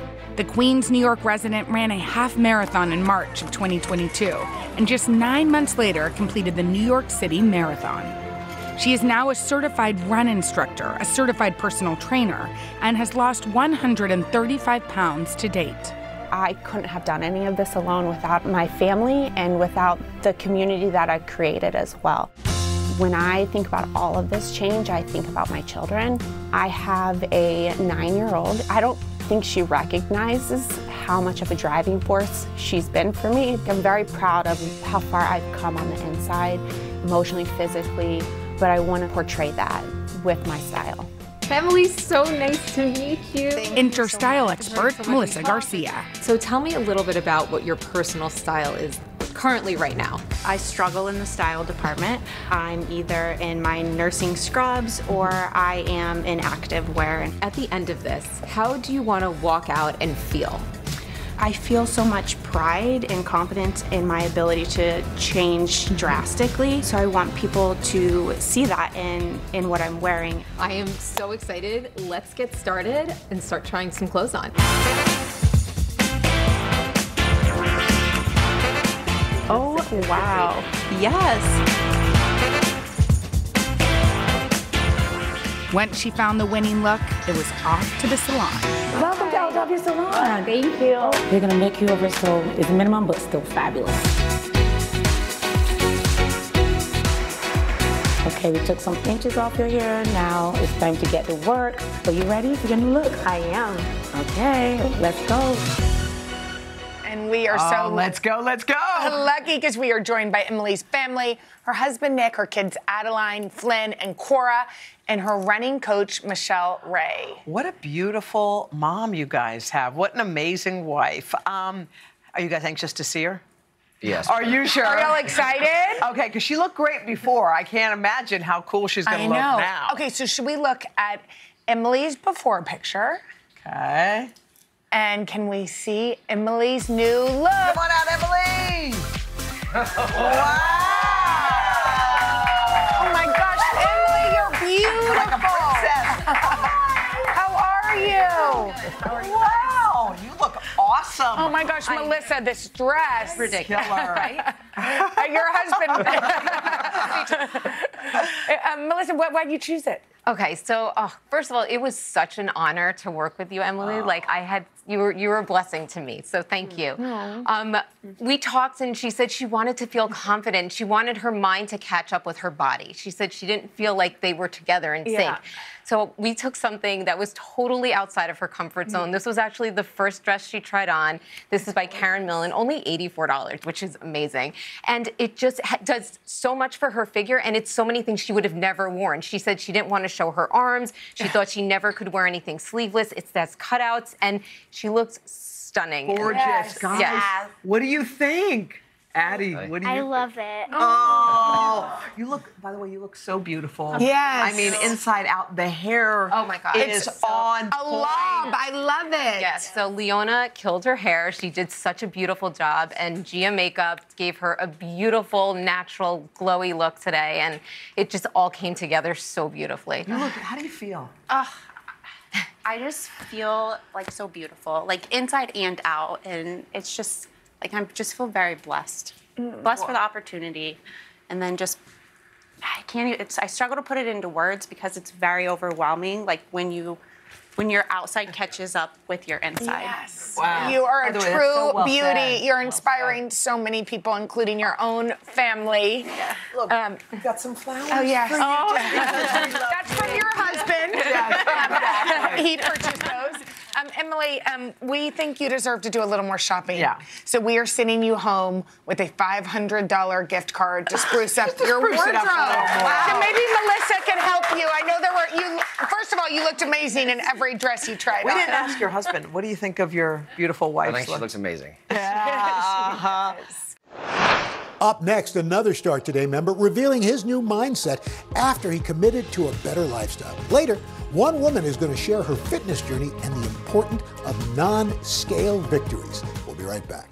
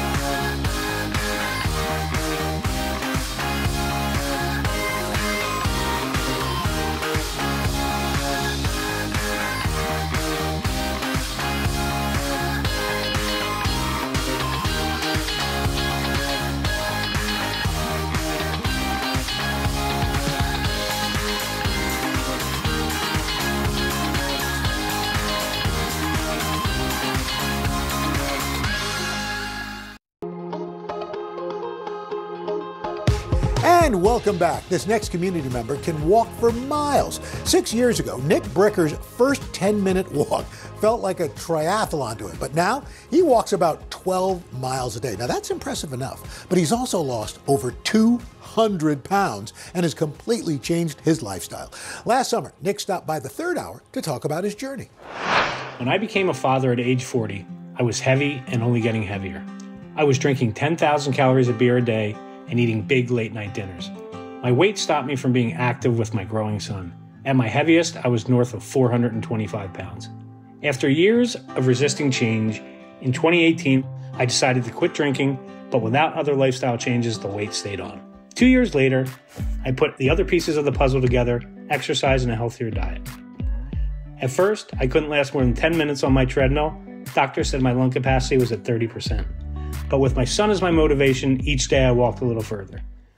After sharing my story in the Start Today group, it gave me a huge boost and a supportive community. Now, I haven't missed a day of walking in over 3 years. I'm proud to say I've lost 220 pounds, my lung capacity is back to 100%, and I'm the healthy father and husband I've always wanted to be. All right, so here's Nick a few years ago, and here's Nick There he is. now. Nick, come on out. Hey. Whoa. Oh my Wow. goodness. Dude. Hello. Way to go, Nick. Congratulations. Thank you. It's nice Congrats, to meet you. Nick. Really nice to meet you. Morning, congratulations. Thanks for Nice to coming meet in. you, brother. Thanks for coming So in. great. Have a sit down. Hey, Yeah. so Great outfit too. Well, thank Nice you. pop of color. That's Yeah. nice. Yeah. Great. So, Nick, all of us who struggle with the weight that we've had, there's a moment that says, you know what, I'm done. Enough is enough. It's either going to be one way or the other. I got to do something. What was it for you? You know, I just got tired of not being able to do anything. You know, I have my son, and, you know, watching him grow up and being like, I can't do anything. You want to have a cat? Beautiful family. What's his name? His name's Rylan. And what's your wife's name? Liz. Hi, guys. Hi, guys. So, you know, I just got tired of saying, hey, you want to have a cat? You want to do this? No. Not because I didn't want to, because physically I couldn't. No, I couldn't. Yeah. So for so many people, the hardest part is getting started. But you actually say you have to start before you're even ready. What does that mean? So I know it's cliche, but it always says, I'll do it tomorrow. Until you decide that today is that tomorrow, it's never going to happen. You just have to say, I'm going to do it, and stick to it. I read that you haven't missed walking in over 3 years. No, I mean, I walked 5 miles before I came on here this morning. Are you serious? Yeah, I already got my 10,000 steps in, already burned 1,000 calories. Do you feel like you have a new lease on life? Like I was reading, you're surfing, golfing, skateboarding, like all the things perhaps that you couldn't do before. Are you kind of have a why not attitude now, huh? Yeah, because when I was younger, I was very active. Certainly, like you said, surfing, skateboarding, BMX riding. And in all those years, I couldn't do anything. Look at you! Yeah, so, it's kind of like I have a new lease on life, as you say, and I'm trying to pick up where I left off. But I'm going to be honest with you, it's not like riding a bike. Yeah. I'm 52 now, and when I was 24, I could jump on a skateboard. It's not like that anymore. And falling is a little different now. The funny thing was, when I turned 50, I told my son, if I lose the weight, I'll ride BMX with you. So we were in Pittsburgh for a race, and I said, all right, let's do it. Long story short, I ended up in the trauma unit for 2 days. No. Broken ribs, punctured bones. So you got to slow down. Maybe staying with the walk. Walking safer. You mentioned your son, and we just showed a picture of him. We could show another one because they are just adorable. When you lost the weight, how did that change the relationship with your family? Well, obviously it changed it for the better because as a family, you like to do stuff as a unit. Yeah. And I was always the odd man out because I couldn't be part of that unit because I physically couldn't. But now I can do whatever I want. That's fantastic. Well, talk next for me, the Start Today group on Facebook. What has that meant for you? It was funny because I didn't really know about it until I saw it one day with the walking challenge. And I started reading into it. I'm like, what, this is a great group. I could share my story and hopefully, other people, we can connect and if it helps one person, then it's worth it. Yeah. And I go on there and I always check and reply, and it's a great group, and the people in there seem to be very genuine and they're great. It's just an awesome thing. It's a terrific family. It's so good. Well, thank you. So glad your family's now doing great. That's fantastic. Yes, Nick, thank you so much.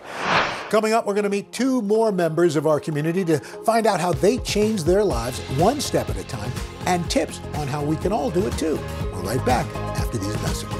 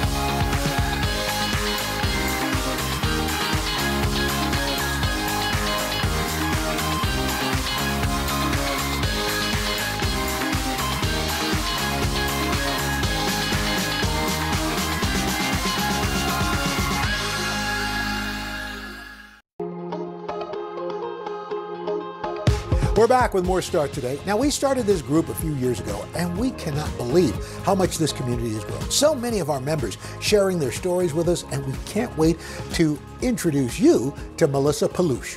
What started off as a weight loss journey turned into so much more. While tracking her progress, she discovered the importance of non-scale victories, such as sleeping better, being able to walk up 3 flights of stairs without losing her breath.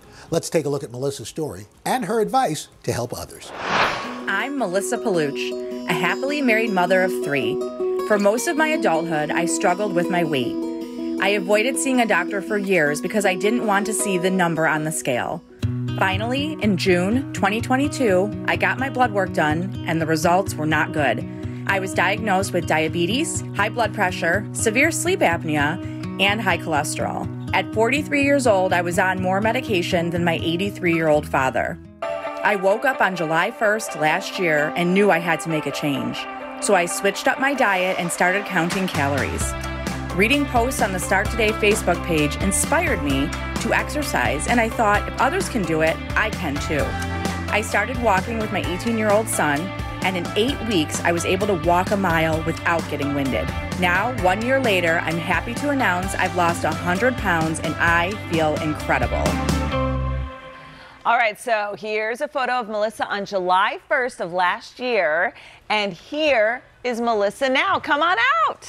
All right, Melissa. Yay, Melissa. Good morning. Congratulations. You look incredible. Thank How are you? Fantastic. Welcome, welcome. Thank you. Hugs from afar. Oh, yeah, absolutely. There you go. All right. Congratulations. Congratulations. Yeah. I mean, it's one thing to set a goal for yourself, but it's another to all of a sudden notice, hey, I think I'm going to reach this goal. Yes. How are you feeling? I feel amazing. I sometimes can't even believe that I did it. I'm like, I can't believe I did this, but I'm like, I had the motivation, I had the perseverance, I was doing it, and I did it. Yeah, I love it. Well, we heard you. Look at this picture. Isn't this great? When you see that, what do you think? I can't even believe it. I'm like, I still look to this day. Sometimes I still look and I'm like, that's me. It's like, you, I can't my even believe friend. I did that. It's you. I learned something from you because I've never heard of an NSV. It means non-scale victories. You celebrate those. Can you share some examples of what that really means? Well, I can cross my legs again. Wow. That's one. I can paint my toes again, which seems so silly. But my favorite one is that I'm actually exploring colors. As you can see in the picture, I'm wearing colors. Where before I was always wearing like shades of gray, black, navy blue. How special and now is I'm like, that? nope, now my closet is colorful now. And I love this green top you have on. on. Another new one. There you go. Well, on this journey, Melissa, I got to think, everybody who's been on this kind of journey, there's a certain point where you hit that plateau. Yes. And it can be very frustrating. No matter what you do, you just can't seem to break through. What's your advice? How do you break those moments? Well, I hit 2 of them so far. And I did get discouraged at first, but then I told myself, I'm like, you know what? You didn't come this far to go backwards again. So the first time I did it, I started drinking some more water. I figured, let me try that. That worked. It worked? It worked. As soon as I added some more water to it, I started actually like picking up again just like that. I was amazed. So that was really good. So I was excited. But in the past, that would deter me. Like as soon as I hit a plateau, I'd be like, oh, well, it's not working. It's not working anymore. I guess I'm supposed to be this way forever. And then I would stop. And I'm like, nope, not anymore. I'm like, now I'm like, I have to keep going. If I want to be here, I have to. So I'm like, I have no choice. We mentioned the colors in your wardrobe, which I think could be indicative of your mental health through this whole journey. How would you say you're feeling today compared to a year ago? So much happier. I was actually saying that my husband told me the other day I have more pep. And I did before, and I was like, yep. I actually wake up in the morning, and I'm happy to get up in the morning. I'm not laying in bed because I don't want to get out of bed, which is huge. Because I would lay there some days like, nope, don't even want to get up. I'm like, I just want to stay here. Now I'm like, I want to do things. I look forward to getting up, and I look forward to walking and like getting outside and doing things. So that's great. It's huge. You know, Al talked about this Start Today community so long ago, right? And it's been so rewarding to step back and watch all of you. Seems like you guys have really bonded in cities all over the country. I've made a ton of friends in that group. I've never met them, but we've become social media friends. And I'm like, even today they were all messaging me like, good luck, we're so happy for you, you inspire us. And I'm like, I feel like honestly, most of them feel like they're family to me now. Like we've gotten very close. So I'm like, hopefully one day I can meet them, but you know.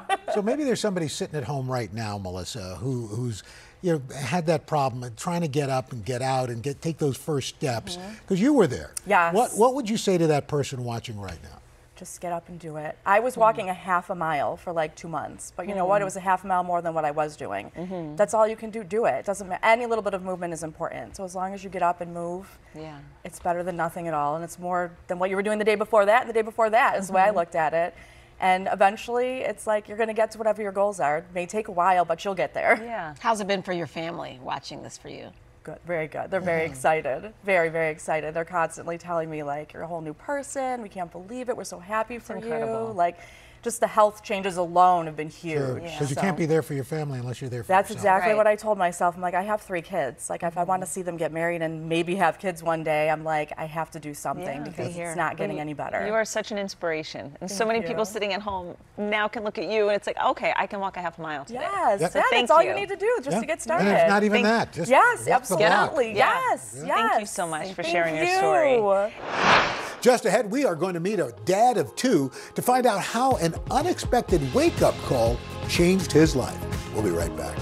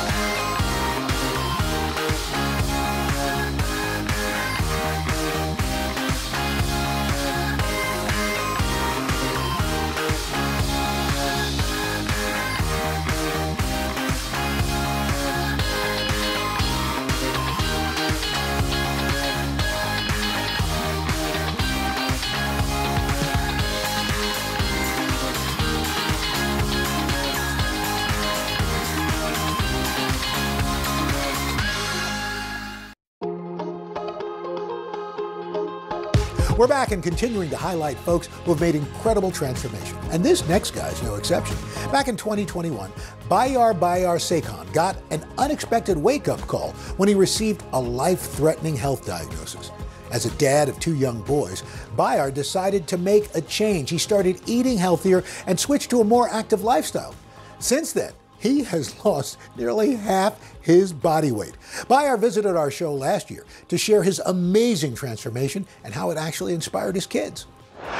For most of my life, I've always been overweight. At my heaviest, I weighed 500 pounds.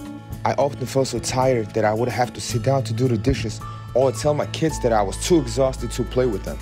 My wife would encourage me to start walking, but I lost interest in doing anything. In January 2021, I finally paid a visit to my doctor. I was diagnosed with a severe high blood pressure, high cholesterol, and type 2 diabetes. And then he told me I was only expected to live until my 40s. That was the moment I knew I had to make a change. So I switched up my diet, but my biggest challenge was that I was addicted to sugar. I usually consumed about 200 grams of sugar a day. Over time, I learned how to control my portions, which slowly killed my cravings. I started walking, running, swimming, and eventually started strength training. Last summer, I even completed my first triathlon. Today, I have lost nearly half of my body weight, shedding 230 pounds in 2 years, and I have never felt better. Wow. This is quite the transformation. So we want to pull up this picture here. This was Bayar 2 years ago. Okay. And he's with us here. Here is Bayar now. You're here. Oh my goodness. Hi. Wow. Hi, look at you. Hi. How are you? Thank you for coming. Congratulations. Hi. So nice to meet you Nice and to to have Welcome. you here. Thank you for coming. Have a sit down. Yes. So, Great. I mean, you look great. I know. How are you feeling? Do you feel as great as you look? I definitely do. I mean, the feeling of it's actually amazing, and then I want to share it. I love that. As you should, and you know, not just share it with your beautiful family, but to share it with everyone watching. So let's get into the nitty-gritty here, because you admitted in that spot that sugar was your weakness. You craved sugar. You couldn't give up sugar. So how were you able to curb that craving?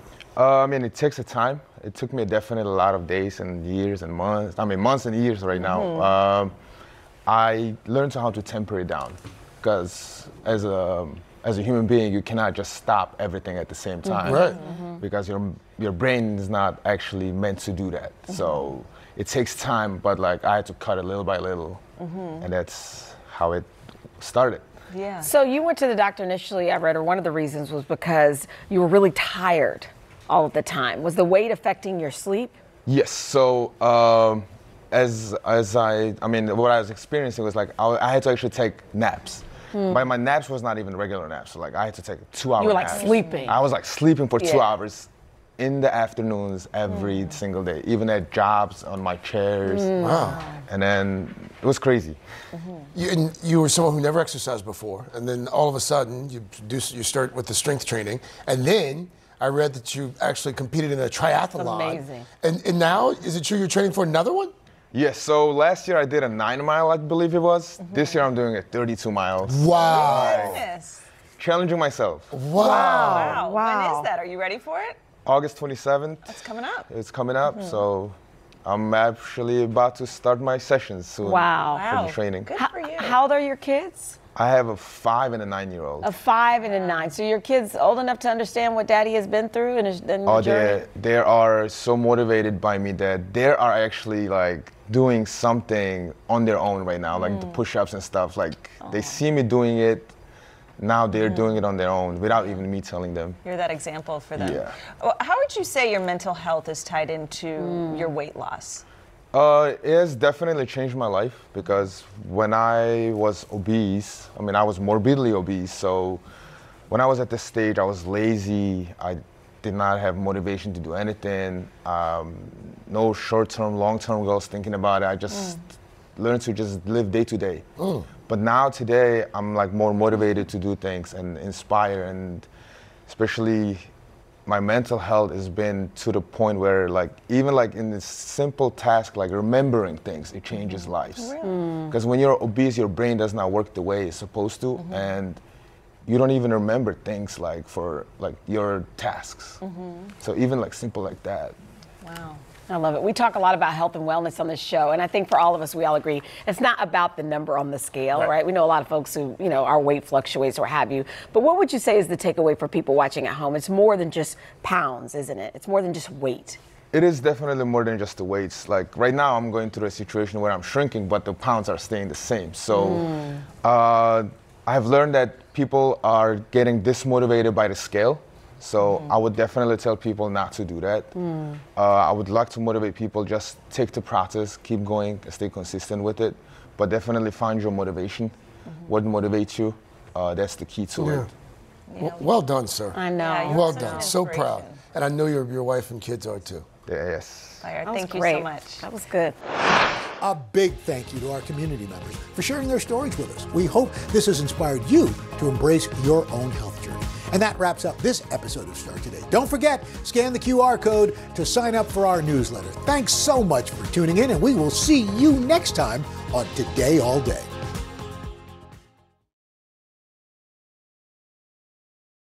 In the 1950s, 60s, and 70s, Black-owned restaurants weren't just places to get a meal, several becoming crucial meeting spots for activists at the forefront of the civil rights movement. And the families still operating these restaurants today are committed to honoring their historic legacies. It's time to head out of Studio 1A and hit the road for a new kind of culinary adventure. Follow me as I taste some of the most iconic foods around the country and meet the families behind them. Together, we're going to learn how a good meal has the power to connect us to our past, our future, and each other.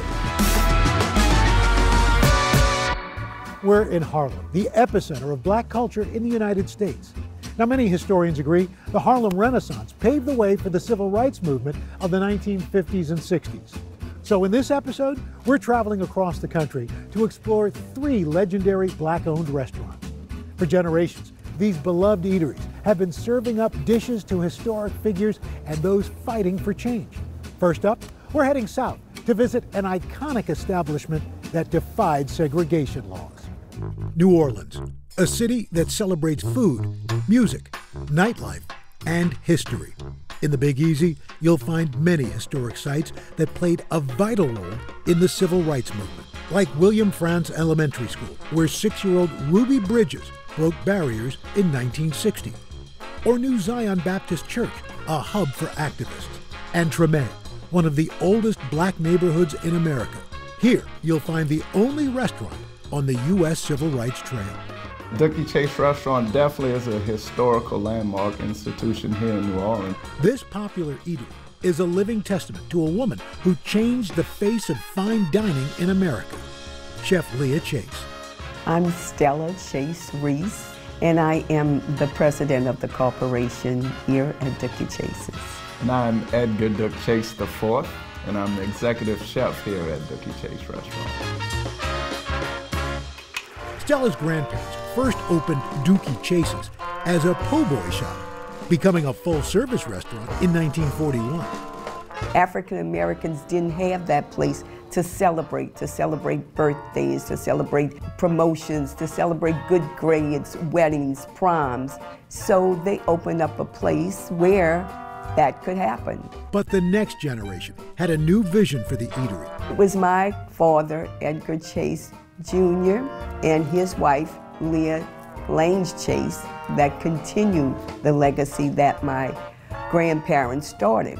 Dooky Chase Jr. was an avid jazz musician who promoted some of America's first integrated concerts. His friendship with all the musicians, Ray Charles and Duke Ellington and Sarah Vaughan, we would hear stories of them after their performance coming here to dine at Dooky Chase. And Leah was determined to bring an elevated dining experience for her black patrons. She wanted the best china, she wanted linens, she wanted them to be served the best they could be served, because she didn't want our community to be deprived of anything else than any other community had. That community was on the brink of a revolution, years in the making. Post-1865 and the Emancipation Proclamation, with the masses of African American people now free, the country was overwhelmed. Hierarchies needed to be reestablished. It was important from a white supremacist point of view that black folks knew their place. By the late 19th century, Jim Crow laws legalizing racial segregation in the former Confederate states. Those laws were further cemented by the Supreme Court case Plessy versus Ferguson, which upheld the separate but equal doctrine. But Dooky Chase's defied those laws, welcoming patrons of all races to dine and discuss political issues facing the black community. Their willingness and openness to everyone in the community made them a hub of safety, made them a hub of belonging. But that openness also made the Chase family a target. There were times that we had people throw things in and try to, destroy the peace. But that didn't frighten my parents. They continued because they know what they were doing was the correct thing to do. By the 1960s, Dooky Chase's had become a go-to spot where activists could connect and strategize. We had the opportunity to serve many of our civil rights leaders, Martin Luther King, Jesse Jackson, Rosa Parks, Thurgood Marshall. The list goes on and on. And then Freedom Bus Riders, they came here. My parents realized that until we all learn to enjoy life together and get to that part where social justice would be for everyone, that this community or any other community in our country would not grow and will not be better. In the 1970s, Leah becoming passionate about promoting black artists. Her love of art was also celebrated here at Dooky Chase's when she gave African American artists the opportunity to actually display their art on her wall, because at the time they had no place to display their art. Her extraordinary life even becoming the inspiration for Disney's first black princess, Tiana. It meant a lot for her because she did have some of the kids dress up and come here. Leah Chase, the queen of Creole cuisine, passing away on June 1st, 2019. But her spirit and her culinary traditions are in vigilant and capable hands. This is Leah Chase's kitchen. It's set up the same way, and we love it like that, because as you know, she's still with us. She's still watching us. Chef Duke continues to serve Creole cuisine that's been on the menu for decades, from red beans and rice to shrimp clemenceau and the famous chicken a la Dooky. But the restaurant's most popular dish, gumbo. You think back to the civil rights era when we had leaders strategizing in our upstairs dining room. We fed them gumbo. You think about presidents today, President Barack Obama, President George Bush came here. We always started them with gumbo because my grandmother always believed that her gumbo will solve any problems. And we like to say her gumbo changed the course of America. Gumbo, an official state food of Louisiana.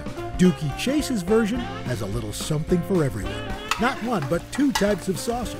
Some Louisiana blue crab. What we do here is we take the top shell off, we clean it up, and we just crack it in half, release some of those flavors. Chicken and shrimp. This is really coming out to be a beautiful gumbo. Gumbo simmering until it's ready to serve.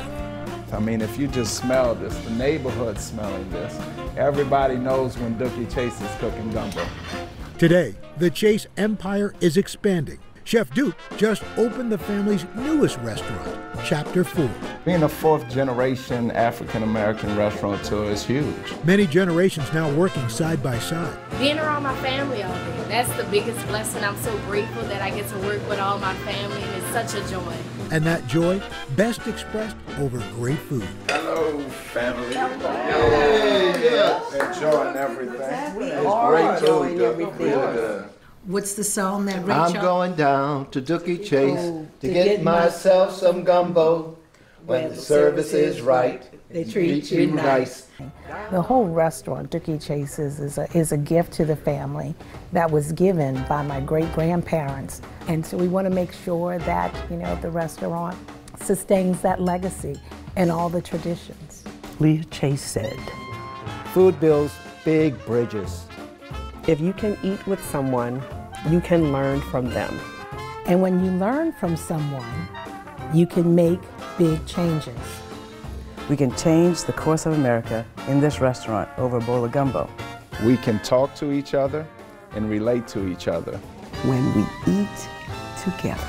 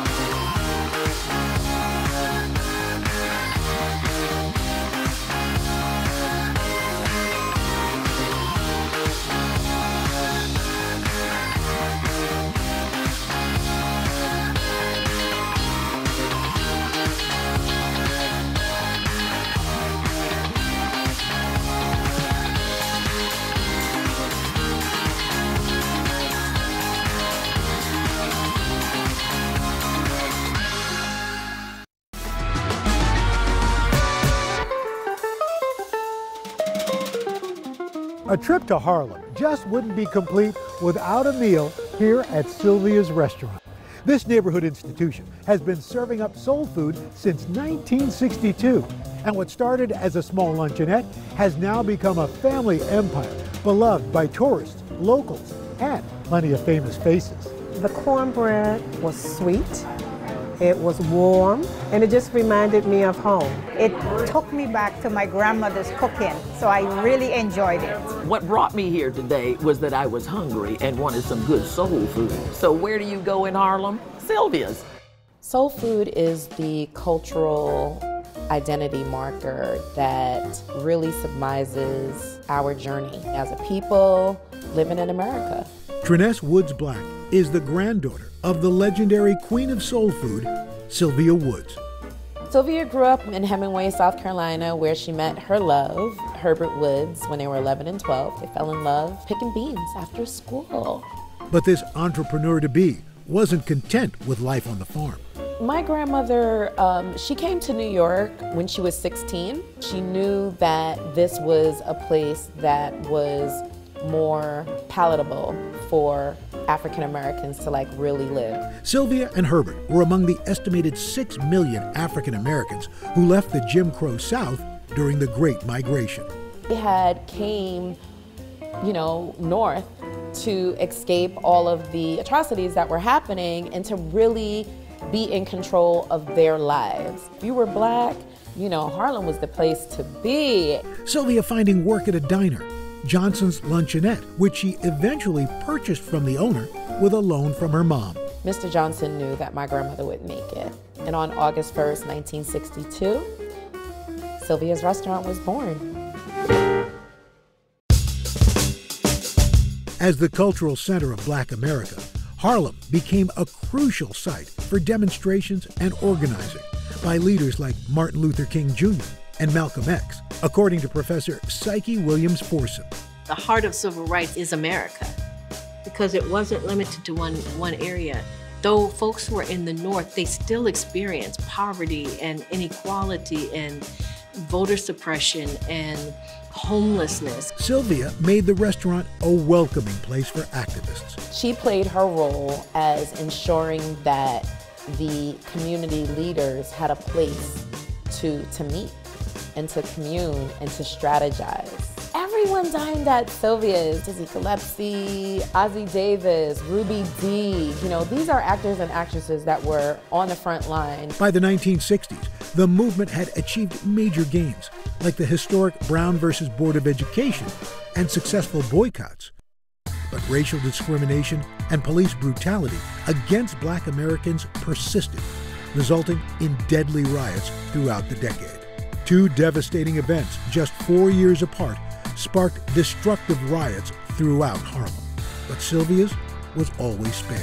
Harlem was on fire, and my grandmother kept the restaurant open because the grocery stores were not open, nothing was open. People couldn't feed their kids. And she was in that kitchen making food so that this community would have something to eat. This strong connection with Harlemites has continued for decades. We have guests that eat with us every single day. And sometimes we have people that eat with us multiple times a day. Coming up, I learned the secret to Sylvia's famous fried chicken.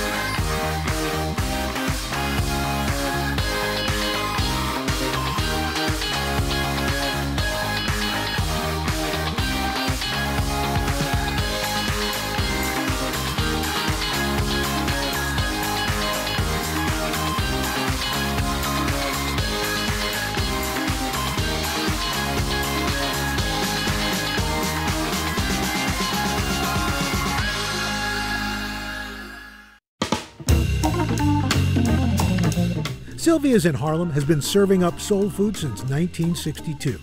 And this native New Yorker couldn't wait to get back into their historic dining room. Oh, wow. It's so good to see you. It's been so long. It's been way too long. Missed you. I've missed you too. But you know what? The good thing about Sylvia's is it's like I saw you yesterday. It's coming home. It's coming home. It's coming home. The dining room walls showcasing famous faces and political figures, along with treasured memories. This picture is one of my grandmother's favorites. This was when Winnie and Nelson Mandela came to New York when he was freed. Eating here has become a rite of passage for many candidates. And there's a young man, I don't know whatever happened to this guy. You know, I think he might have turned out okay. I think so. Yeah. After a meal here, yeah. This is what sent him on his path. That's right. It was the chicken. It was the chicken. But the heart of Sylvia's is Harlem.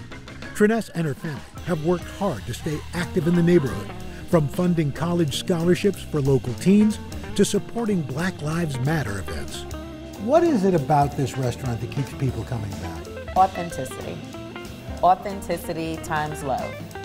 Sylvia's, when you come to Sylvia's, you know what you're going to get. You're going to get some good food that's going to make you feel warm. Today, over a dozen family members help run Sylvia's empire, which includes a catering business and a successful food product line. What's it like working with family? Because I know your brother Marcus, your baby brother Marcus, is there in the kitchen. What's that like?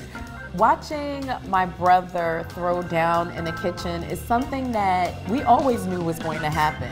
Executive Chef Marcus Woods has been at the helm for 5 years. Sylvia's grandson, it is so good to see you. Yeah. And you're back here, you're running the kitchen. What's that like for you? I mean, knowing that this legacy your grandmother's had. I'm honored. I still get to cook for people like you and the community of Harlem. So as long as I can do that, I'm happy and always honored and blessed. You know, the amazing thing is food brings people together. You look in that dining room, everybody's there. Yes. Well, Sylvia used to always say that the first time you come to Sylvia's, you're a guest, the second time you're family. According to Marcus, fried chicken, the most beloved menu item. So, did your grandmother teach you how to do this? Yes, she taught me how to fry chicken, everything down to the seasoning. She would always say, you know, moisturize chicken and marinate it like you're putting lotion on a baby. Now I can't get that image out of my head now. One secret, Chef Marcus first applies a dry rub to marinate the chicken.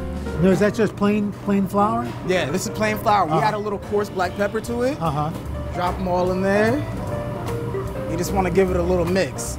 Again, the baby metaphor. The baby metaphor. Like you're tossing the baby. After the chicken's coated, it gets a gentle shake. Then it's into the deep fryer. That looks like tender love and care right there. Oh, See yeah. how gentle he's putting it in there? Putting the baby to bed. Yep. They'll let you know when they're ready to wake up. What's the best part of working here? That every day when I walk in, I get to feel like my grandmother's still with me. Yeah. Wow. Like I feel her, I can really feel her presence in this place. And it reminds me every time you're feeling a little lazy, it's like, all right, she's watching. You better pick up the pace. And she treated everybody the same. Celebrity, normal person, worker, dishwasher, cook, chef. I don't know if I can ever live up to who she was, but I'm gonna try. She was an amazing person. After about 15 minutes, golden perfection. Wow, that looks perfect. Now you're a thigh person. I am a thigh person. Oh, I remember how good this is. That's perfect. Perfect? Wow, the seasoning, it's moist, crisp. Oh. Your grandmother's smiling right now. That's Sylvia's fried chicken right there. You treated the baby well. Mm-hmm. Marcus, this is fantastic. It's so great to see you. Yeah. If you don't mind, I'm going to take this piece to go. Oh, I'm going to pack up a whole bunch for you. Thank you.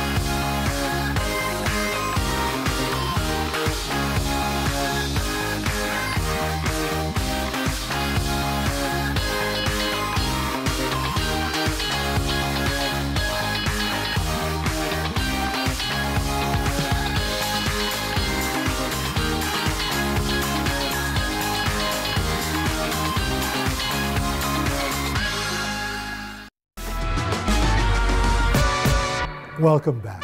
In Oakland, California, Lois the Pie Queen has been serving up Southern specialties, hospitality, and of course, fabulous pies since the 1950s. But it's more than just a space for delectable food. It's a well-known hub for political activists, artists, musicians, and everyday folks to meet, mix, and collaborate. Come on down to Lois the Pie Queen. Get your breakfast on and them mean green. Lois the Pie Queen is serving up much more than brunch staples. It's just a great place for locals to come, great place for people to connect. And it's just awesome that I could come to a place like this and have some soul food. My name is Chris Davis, and I'm owner of Lois the Pie Queen. We serve food that warms the soul.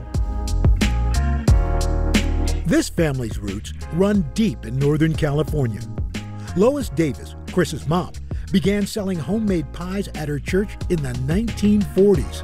They were an instant hit. Her husband, Roland, dubbed her the Pie Queen and saw a new business opportunity. My dad was a chef at B&G Foods in San Francisco, and they combined both of their efforts to open up the restaurant and serve breakfast, lunch, and dinner. In 1953, the duo opening their Oakland restaurant. So my mother ran the restaurant for 40 years, and it started at 4:30 in the morning for her and ended at 11 at night, and she was a pure perfectionist. Lois perfecting recipes she enjoyed growing up. The recipes were my grandmother's recipes. My grandmother was from Texas, and they have maintained the test of time. All of the items that are on the menu were pretty much on the menu when my mom started the restaurant. From key lime pie topped with raspberry jam to banana cheesecake, sweet treats are always popular here. But there are plenty of savory staples that keep customers coming back every morning. And there's one dish with a special place in many folks' hearts. You might not find salmon croquettes on the menu anywhere in the Bay Area. The salmon croquettes are part salmon, part mackerel, yellow onions, salt and pepper, Italian breadcrumbs. These croquettes, which originated in the South, were a meal staple for many black families. Most black folks couldn't afford crab, once it became popularized, but in the absence of that, canned fish, salmon croquettes became a major filler. With a couple of cans, families could make an affordable yet delicious meal.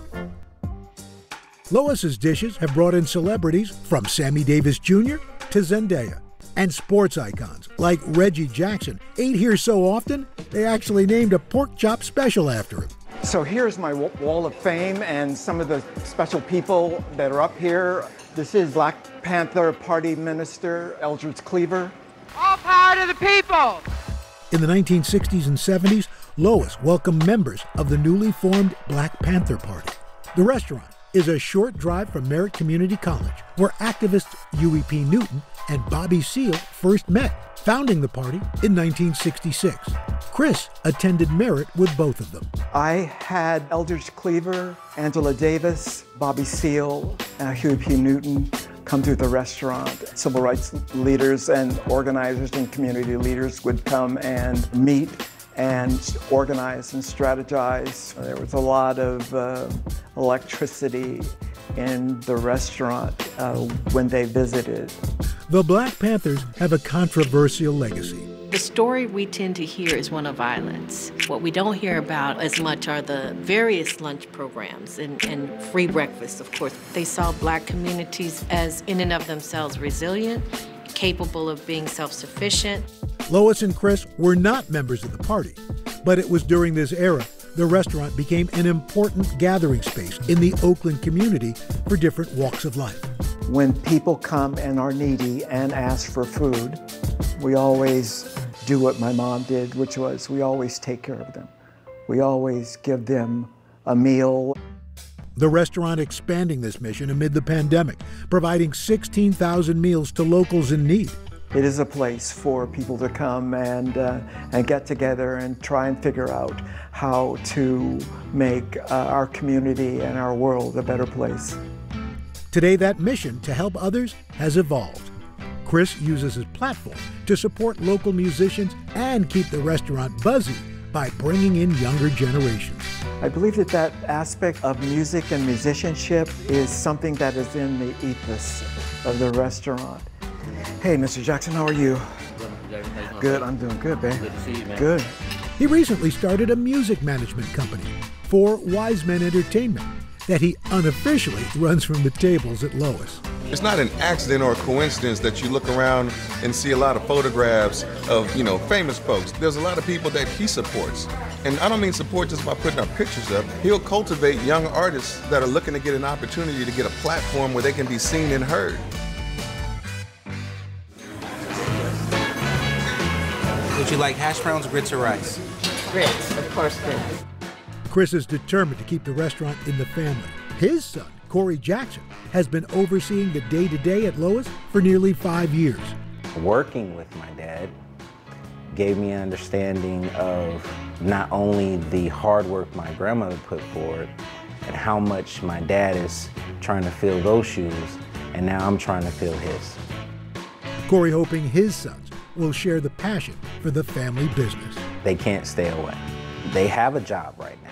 They fold silverware. It's great to see my kids and their Papa Chris bond in those times.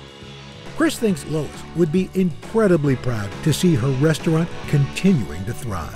We are the oldest Black restaurant in the Bay Area. It is a tribute to my mom's efforts to support her community and to create a place that was a home away from home and a place that served food that warmed the soul. Say cheesecake. Cheesecake. As you might imagine, keeping a restaurant running for decades is no easy feat, especially in the face of adversity. But with delicious dishes and unwavering hospitality, these historic hotspots have nourished generations fighting for social change. These places now stand as symbols of resilience, inspiring and feeding a new generation of community leaders.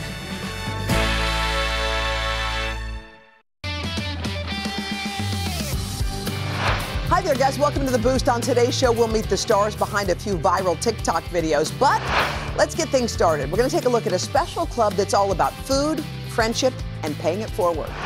It's better to give than to receive. That's what my mother taught me. The feeling you get is indescribable. Richard Brooks loves to dine and surprise with a group of friends who call themselves the $1,000 Breakfast Club. The goal of the club is to make a server very happy with at least a $1,000 tip. Currently a lawyer, Richard knows the difference a big tip can make. When I was in college, I was a waiter. My biggest tip ever was $20, and I remember it. I remember the person giving it to me. I remember the feeling I got. I don't know why they gave it to me. Maybe they just thought that I was a hardworking kid going to college. He would continue sharing that feeling by giving service workers $100 here and there. But it was his brother who inspired Richard earlier this year to take it to the next level. My brother called me from California and said, "Hey, Richard, guess what I just did?" "What?" "I just went to this breakfast where everybody gives a $100 bill and they give the waiter or waitress a $1,000 tip." So he knew I would do it, and by that night I had gotten 10 friends together and we started the club. After their first surprise in March, This tip is to you. It's $1,400. wow. The friends met every couple of months at various restaurants around Massachusetts. My favorite one so far was the server who said with a big smile on his face, "My mother's been trying to buy a hearing aid for herself, so I'm going to go home today and buy her a hearing aid." And he did. The members of the club get as much from this as the restaurant workers do. It's nice to be able to do something like this and just try and pay it forward. The way the world has been the last couple of years, the world needs more of this.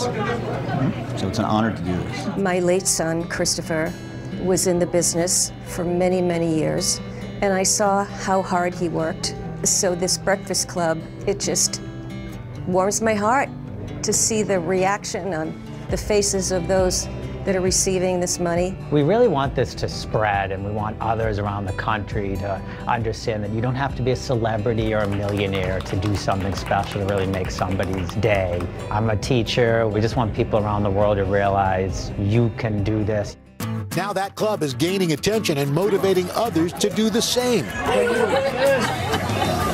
We got the chance to join the $1,000 Breakfast Club as they head to Red's Kitchen and Tavern in Peabody, where Mimi Joyce has no idea what's in store for her. Hi everyone, I'm Mimi. I'm going to be your server.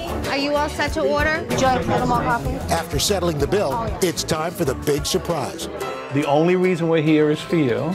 Every single person in this room has given a $100 tip. So Oh my goodness. we have a big tip for you. This is the fun part. everybody. Thank you so much.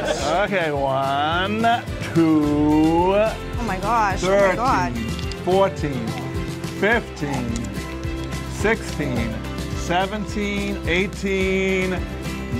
Thank you so much, everybody. Thank you. We get just as much pleasure as you do, believe it. It's so fun doing I'm this. so happy right now. I feel like I just won $1 million. Really. Thank you so much. A single mom who's been working in restaurants for nearly 25 years. This experience, priceless. I plan to use this tip by paying off some bills and making sure my kids have everything that they ask for. And also to pay it forward by giving a nice tip to my servers. My heart feels happy right now. I just feel like that was just so generous, and I feel really overwhelmed with gratitude. Can I give you a hug? Oh, you can give me a hug, of course. Thank you so much. Enjoy it. Now let's turn to complete strangers coming together and having kind conversations, all in the hopes of bridging a divide. Meet the founder of One Small Step. I am nervous, I am excited. I am coming into this with an open heart and an open mind. I am very excited to see how this turns out, what we have in common, and what differences we have, and how that can still unite us. In Wichita, Kansas, strangers Lamisha Courtney and Brandy Hibbs are about to meet for the first time. This scheduled coming together of strangers is all part of the nonprofit One Small Step, which hosts and records 50-minute conversations between people with different political views. Prior to the conversation, Misha and Brandy were given each other's bios. I know she's a single mom, has 3 children. She is from a family of 6, that she has children of her own, that her father was in the military. One Small Step founder Dave Isay is on a crusade to unify our country, one conversation at a time. You know, if we spent more time listening to each other and less time screaming at each other and hating each other, what a better and stronger country we would be. One Small Step uses contact theory psychology under the premise that it's hard to hate up close. Part of the secret sauce of One Small Step is that we don't talk about politics. This is just about 2 human beings looking each other in the eye and talking about what really matters to them. Nice to meet you. Nice to meet you. A facilitator handed them their first question. So Brandy, tell me about 1 or 2 people in your life who have had the biggest influence on you. A place they found common ground. I have to say my parents, hands down. They had me when they were super young, and we're not prepared to be parents. I would say the exact same. My parents were and still are some of the most important people to me. So when you were talking about your parents, I was like, oh gosh, that's me too. They soon discovered differences on some hot button issues. I'm definitely more on the conservative side. I am very pro-life. My faith as being a Christian, definitely something that has molded me to who I am, but also shaped my beliefs. Certain segments of the population say pro-life, but don't want to have gun laws in place that stop the lives of innocent children in schools being killed. Personally, you know, being an open carrier myself, I prefer that. I'd rather see it and know who's got it, but I still think there should be training that's involved in the handling of the weapons and the safety of the weapons and things like that. Misha shared her biggest fears as a mother. People talk about Black Lives Matter and, oh, we don't like them because they start. No, what we're trying to say is that we want our lives to matter just as much as anybody else's lives. I don't want to have to worry about my children walking the street in my neighborhood and never coming home. I worry when they go to the snow cone stand with their friends that don't look like them. And I just wish we lived in a world where I didn't have to worry about that. I wish I had the words to respond, because honestly, it's something that, you know, I've thought about, but I I don't understand it. If there's something I can do to increase my knowledge and learn more about your perspective, then I'm all for it. In the end, they found some common ground. Your desire to want to know more or saying, what can I do? That's the first step.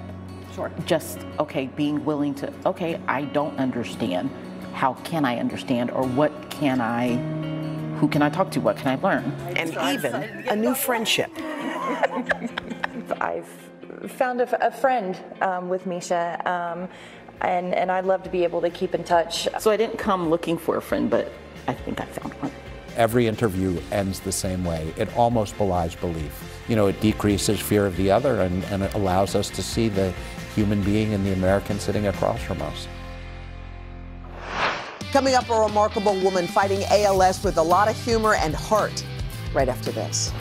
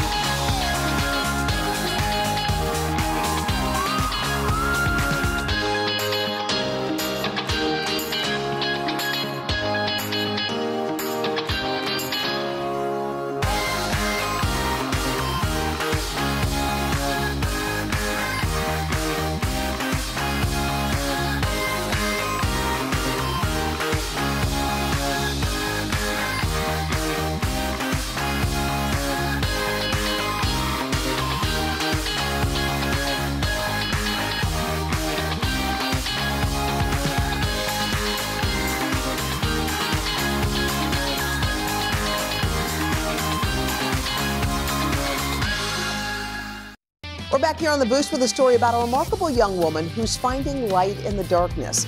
Diagnosed with ALS, she is determined to show the world what it's really like to live with an incurable disease. And she's doing it with heart, humor, and amazing grace. If you had to describe 34-year-old Brooke Eby's love language, it would probably be laughter. Brooke, you are the most cheerful person I can imagine who has such a serious diagnosis. What gives you that joie de vivre, this joy? Levity is my superpower, and it's really how I'm bringing my story to the world. I'm trying to use humor and really let ALS be heard. At the young age of 29, Brooke began experiencing weakness in her legs. It took doctors 3 years to diagnose her with ALS, a rapidly progressing neurodegenerative disease. It's a devastating diagnosis, and there are no survivors. Thank you. Today we're seeing my neurologist. It's not really an appointment I think any ALS patient looks forward to, mostly because you're always getting worse. I am seeing that you're weaker in your right leg. Was there a moment when you finally got that diagnosis where you didn't have that positive attitude? I mean, you'd be very human if your heart was broken. I remember crawling into bed with like a bag of M&Ms, party size, and just 2 to 3 months of blink from there. It was just survival. I heard there was a turnaround at a wedding when you were a bridesmaid. Yes, one of my best friends was getting married and I was in the wedding, which you can't hide when you're a bridesmaid. And a couple of my friends were like, why don't we just try to make it really fun? And a couple hours later, we had the bride limboing under my walker. I was giving people walker rides all over the dance floor. Brooke realized if she could get people smiling and laughing, maybe they would hear what she had to say, too. She soon started posting on social media about her ALS journey in her way. Today, we are driving to go borrow my first wheelchair. The pharmacist spent 10 minutes telling me how bad this tastes. I think people are so scared to talk about a terminal diagnosis and death and what that looks like in a young person. But If you see yourself in me and you're able to laugh with me, then hopefully people are taking away more about ALS. Brooke's posts have since had millions of views. Her series on dating with ALS has been a fan favorite. You did one Instagram post about dating and telling your would-be suitors that you have a cane. Mm-hmm. What were your pickup lines? Dating me is like getting to cut the lines at Disney World. She's a 10, but she needs a lot of pick-me-ups. I'm just a girl standing in front of a boy asking him to hold her upright. Can you read some of the responses? Because there were some very good ones. I was impressed. Mm-hmm. Okay, I see you, Abraham Lincoln. I feel like we're in the Bible because you're Cain and I'm Abel. That's a winner right there. That was a winner. If only laughter really were the best medicine, because for ALS, there are very few options. You get diagnosed, they tell you 2 to 5 years. Here are 3 medications that might help you out for a couple of months. And we'll just follow you from there. Which makes the sparkle in Brooke's eyes all the more astonishing. If people know anything about ALS, they think about that ALS Ice Bucket Challenge a few years back. Everyone was doing it, and people might think they must not need any money at all. Yeah. The Ice Bucket Challenge was a really great step because it helped fund one medication. We still don't have a cure. So the disease, I would still say, is very underfunded. I know being introspective isn't your favorite thing, but something like this must teach you so much. So much. When you picture your future, you kind of picture like a runway. You can picture, you know, travel or career or growing your family. When I got diagnosed, the future, that runway was just cut off. Like, the future no longer exists for me. And that's a heavy thing, but not everything that's changed has been super sad. And so I think I'm aware of more of the beauty and kindness in the world now than I was. A new sense, a sixth sense. I'm the sixth sense. I see nice people. Yeah. So I hope you enjoyed looking at my... And Brooke plans on using her voice even after this disease takes it from her. So what would you want to tell people while you still can? There are 2 things that I would ask of people to do. ALS research needs money, so find the ALS organization that speaks to you and give, donate. And then 2 is follow my story. I think we associate ALS with characters who don't look like me. So I want people on this journey with me and know that we're gonna laugh along the way, but don't look away. This next man describes himself as a glass half full kind of guy, a mindset that's helped him overcome some enormous challenges and create a beautiful life. Take a look. Francesco Clark is living a life he could have never imagined. I'm lucky.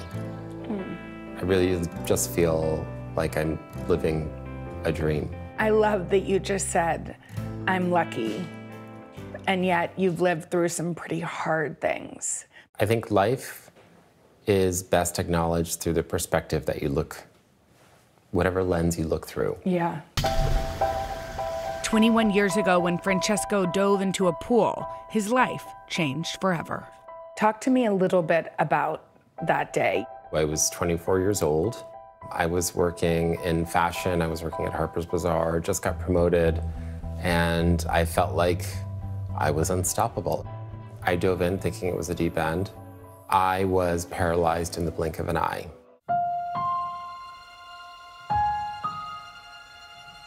I became a shadow of myself for 3 years after I had to redefine my life in a wheelchair.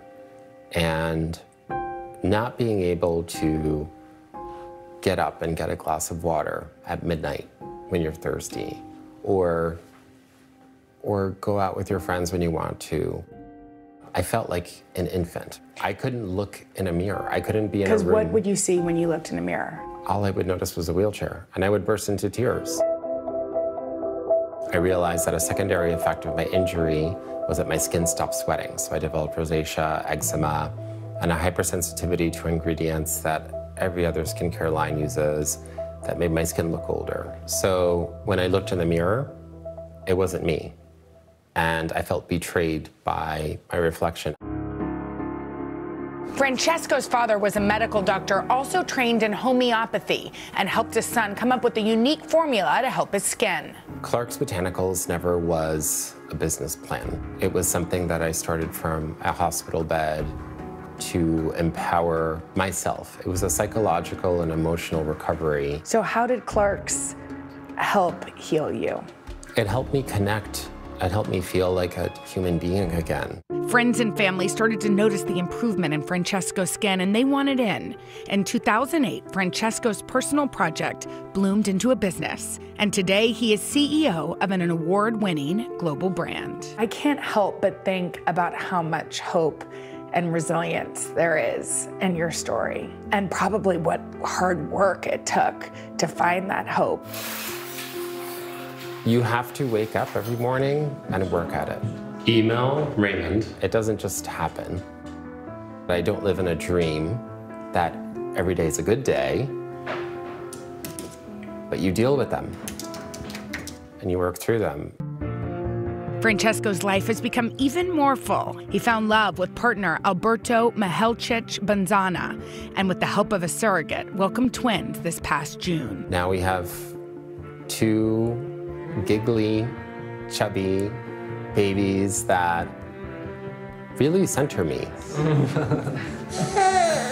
and make me feel more determined and make me feel calm. Our little miracles. Look at his smile. Francesco and his family have written their own script, and it's a beautiful one. Does this feel like when you have these babes in your arms that your family's complete? Yes. Yes. Yeah.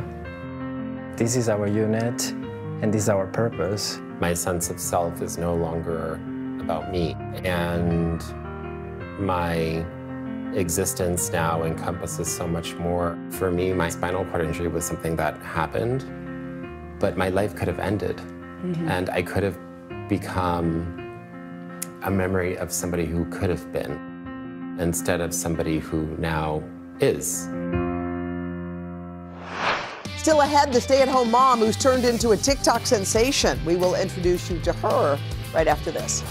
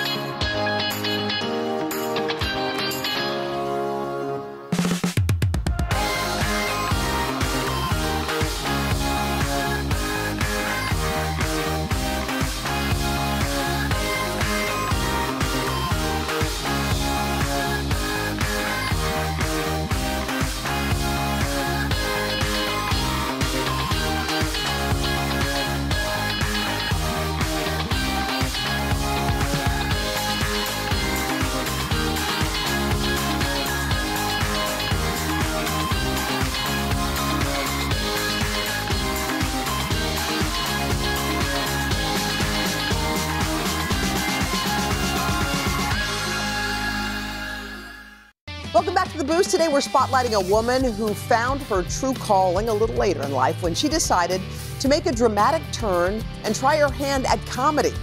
Here's her story. A few years ago, Zarna Gar got an unexpected gift. So how many messages in total came in? I think 140 something. Messages written by friends and family, compiled by her daughter, Zoya. These notes were the final push she needed to try professional comedy. I wept on how much time my daughter spent doing this when she should have been studying for the SATs. Growing up in India, Zarna didn't even know what a comedian was. The youngest of four, she was just 14 when her mom passed away. It was a very sudden situation. And my dad, I think her death broke him in some way. So he just decided the next day, he's like, you need to get married. He had no school hopes for you, no job hopes, just get married? No, and you know, he was not a bad guy. I didn't hold it against him then, nor do I now. But Zarna had other plans. She decided to move to America and become a lawyer. She got married, started a family, and became a full-time mom. Yeah, 3 kids, but I was dying inside. Dying. I really wanted to get back to work. I couldn't figure out a way out. It was very complicated. Her way out was right in front of her. For years, she'd been entertaining family and friends. If you are good, you will get to see a delegate. Quietly perfecting her act. And my daughter is like, Mom, people do this for a living. I'm like, no, they don't. What are you talking about? And then my kids ganged up on me. Her kids convinced her to start performing at open mics around New York City. I'm an immigrant, you guys. I came to America with $9 in my pocket. 10,000 in the bank, but 9 in the pocket. Indian people only wrote the ultimate book on sex. To which she responded, we wrote 50 Shades of Grey.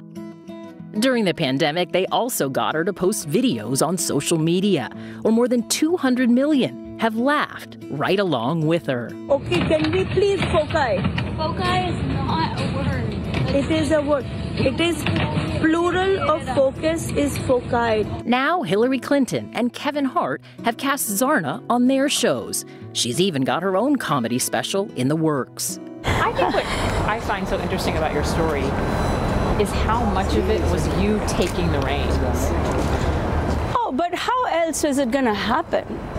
All because she took comedy seriously. For today, Vanita Nair, NBC News, New York. You've been great,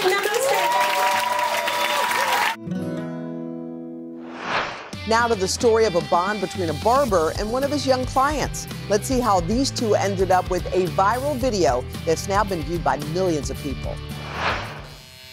The slang term for a haircut is getting your ears lowered. You want to say hi to everybody?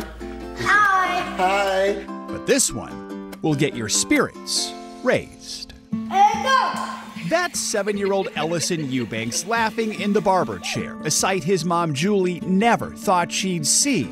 You see, for Ellison, who has Down syndrome, haircuts were once on par with root canals. They were sensory overload. I felt like we would leave every appointment kind of, traumatized, and he would have even more of a negative view of a haircut than he did before.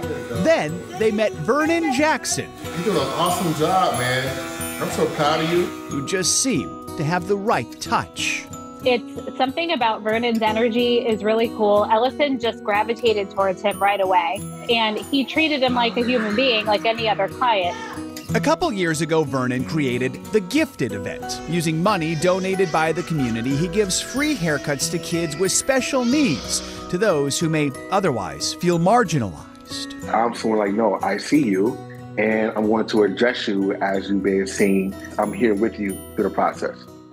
During his second haircut with Vernon in January, Ellison, who's known as a bit of a class clown, suddenly decided to play a game of stop and go, bringing sheer joy. Video of this moment has been watched on TikTok more than 3 million times. The people that are viewing this video are being healed from their perspective and their stigma and having a little more patience with the children. A valuable lesson that, thanks to Vernon and Ellison, is getting the green light. You say go? Yeah. It's like they're BFFs now, he loves going there. He walks in and he gives him a hug and he knows to sit in the chair and he knows that it's a safe place. Hey, we finished. After the break, we got another uplifting story for you. You do not want to miss it. Stay with us.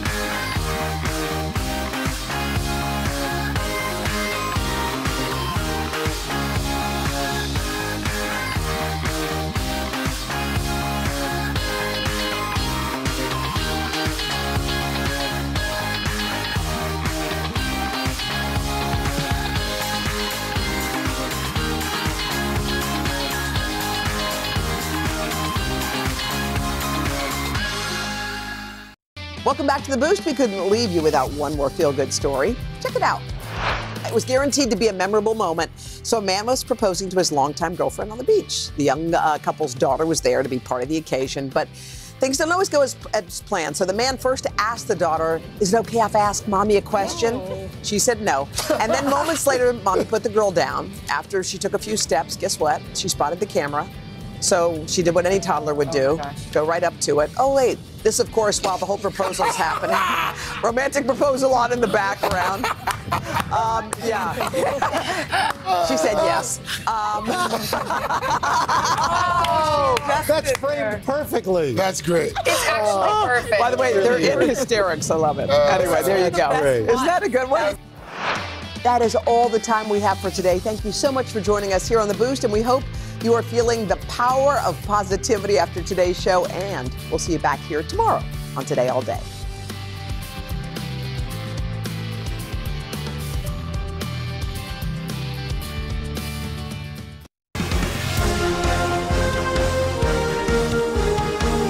Hello, and welcome to Inside the Game. This is where we take you behind the scenes of the NFL. I'm Craig Melvin. As you know, the Kansas City Chiefs and the Philadelphia Eagles are going to be facing off in Super Bowl 57 this Sunday. Before the big day, let's take an inside look at how NFL teams prepare for games. So, first up, the Miami Dolphins made some explosive plays this season. NBC's Jacob Sobroff gets the secret behind one of pro football's fastest teams. Take a look. The Miami Dolphins say their not-so-secret weapon is their speed.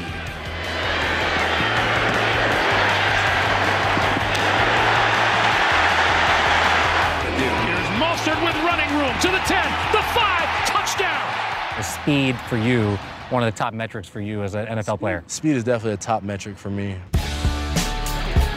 Raheem Mostert and his teammates Tyreek Hill and Jalen Waddle are three of the fastest players in the NFL, regularly hitting 21, 22, even 23 miles per hour on the gridiron. That's how fast I drive when my children are in my car. That's how fast you run. Yeah. That's crazy. Yeah, it's pretty interesting. You're able to track the miles per hour and see how fast you're going. The Dolphins' head strength and conditioning coach Dave Paloka says those incredible speeds are just one of the many data points gathered by small radio frequency ID chips affixed to players' jerseys and pads. This is the tag. That's what it looks like. This is it. And you can feel how light that is. That's crazy. Here's a quarter. Here's the tag. Almost exactly the same size. On game days, all 32 teams in the NFL are tracked by sensors embedded in pads, pylons, even the ball. But only about a third of the teams use the technology during practice, including the Dolphins. Why are the Dolphins all in on this technology? It just makes sense. It's a no-brainer, when it comes to being able to see what they're doing out in the field, how they're responding to the stresses of practice, and then how we can tweak things to make sure that they're performing on an optimal level. Miami's coaches and an analytics team monitor about 108,000 data points in real time. Where guys are at compared to their averages during practice, speeds that's being hit, distance that's being covered. It's like putting a tracker on your car, knowing how many miles you covered in a day. Coach Poloka says the information's just one part of the equation. The information is not anything secretive, really. It's really how you execute it, and it's really how you are able to communicate with players and to get them to buy in and understand the why behind what you're trying to get them to do. You can have all the information in the world. If you can't communicate it effectively to these guys, and if they don't trust you, it's going to be useless. And while speed's an important factor, Poloka says it's not everything. We're looking at a ton of other metrics to be able to say, okay, this guy is doing a little too much, maybe we should pull back, or is not doing enough. Might the guys ever push themselves too hard because they have access to all this data? Sure. Yeah, and we want that. We want to be the ones to have to pull them back. But we also have to be smart. And so for a guy like Raheem, if he's doing too much, we might want to pull back a little bit because we still got a few more days and, we want to get him to Sunday. For Mostert, he says the data fuels some healthy competition and prevents him from getting injured. I think a lot of people would feel nervous if there was a chip tracking their every movement and their speed. You like it. Oh, yeah, I love it. I go up to the guys that are running a laptop and ask them, hey, what I get? And they'll be like, yeah, you got an 18. So that's when I try to, ramp up in practice. You want to get as much as you possibly can, but still preserving your body leading up into the game. And then when the game comes, that's when you have to let it fly. Man, talk about speed, right? Now, ever wonder what it takes to feed an entire NFL team? Well, NBC's Harry Smith takes us inside the game and kitchen to find out how the New York Giants fuel dozens of players and staff before a big game. New York Giants football practice is all about finding the advantage, the split second, the right move, the repetition that can make the difference between success and failure. Everything matters in pro football, including what you eat. My rookie year, I remember going to practice, and I had to ask some older guys, hey, what are you eating before practice? Because I don't feel the best right now. I feel slow. I don't have much energy. Julian Love is a team captain and leads the Giants in tackles. Flips it to Tunyon, and Tunyon yanked down by Julian Love. So then that's when they put me on game 2, what a true pro is supposed to eat. The Giants kitchen opens at 5 a.m. every day. It's like the diner of your dreams, except that most everything they prepare has real nutritional value. Very rarely is nutrition going to be the #1 reason why you win, but it can become the reason why you lose. Steve Smith is the Giants Director of Sports and Performance Nutrition. Does every player have his own food game plan? That's the ideal goal, but the good part is that the best friend that I could possibly ever have is our kitchen staff, because they're basically creating the physical representation of what I'm recommending. Men who have played in the NFL describe the physical toll of a typical game as akin to being in a car wreck, maybe more than one. Giants offensive lineman Nick Gates knows all about it. He showed us scars of what many believed would have been a career-ending injury. It was a Thursday night game, September 16th, and about 11 or 12 plays in, somebody fell on me and snapped my leg in half, broke my tibia and fibula. After the injury, Gates lost 30 to 40 pounds. He needed a lot of calories to get him back to his ideal weight of 312. Eating the right things and eating healthy and not just junk food and crappy food to, put the weight back on. I needed good weight, not bad weight. The head coach in the kitchen is Angelo Basilone, the Giants' executive chef. He leads a squad of 9. Talk about a cool job. They're long days, but they're fun days. We go through a lot of food. A lot of food is a bit of an understatement. 200 pounds of fish, 300 pounds of meat, and 500 pounds of chicken a week. And you're not Chick-fil-A. We're not Chick-fil-A. Is there a meal that you've made that you think makes the difference between winning and losing? As long as they come in here and they're eating and they're happy, that's the most important thing. I was once paid a compliment by one of the players that we made oxtails the one day, and he ate them, and he's like, this reminds me of my grandmother's. So if you can make that connection, something from home, then I won. Chef should have been flagged, though, for allowing your reporter into the game. What are we making today? So today, what we do on travel days often is something quick that they can grab. So we're gonna do a bowl. We're doing a chimichurri shrimp bowl.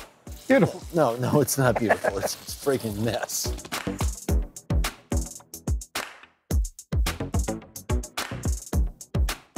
Awesome. Thank you. Absolutely awesome. Take a look at that, will you? So you want to grow up to be an NFL player for the fine dining. By the way, 312-pound Nick Gates' cheat meal, it's not burgers, not pizza, it's tons of sushi. That's right, sushi. Coming up, Chanel Jones, front row seat to how the NFL Films Group covers the league. Plus, Chanel also spent some time catching up with the Eagles' legendary radio team. We'll be right back.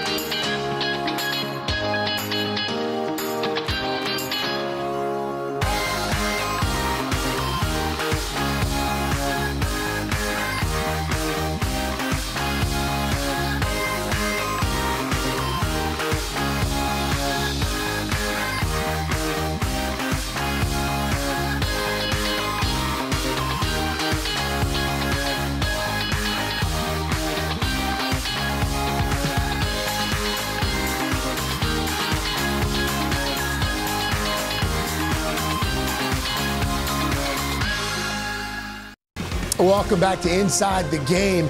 If you've ever been to an NFL game, you'll see these guys on the sidelines, a small army capturing every detail in real time. My fellow third-hour co-host and diehard Eagles fan, by the way, Chanel Jones, she got to see firsthand how the NFL Films crew covers the entire league.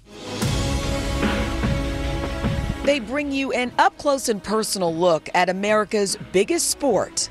NFL Films has been on the sidelines for the biggest games for more than 60 years. We have a lot of cameras that are shooting art at the game, trying to just show you different perspectives of football. And I think that is our main goal, is to give you a different look. As a fan up in the stands, you're watching these guys like, what are they saying? Like, what are they saying on the bench? Just want to sack the quarterback, dude.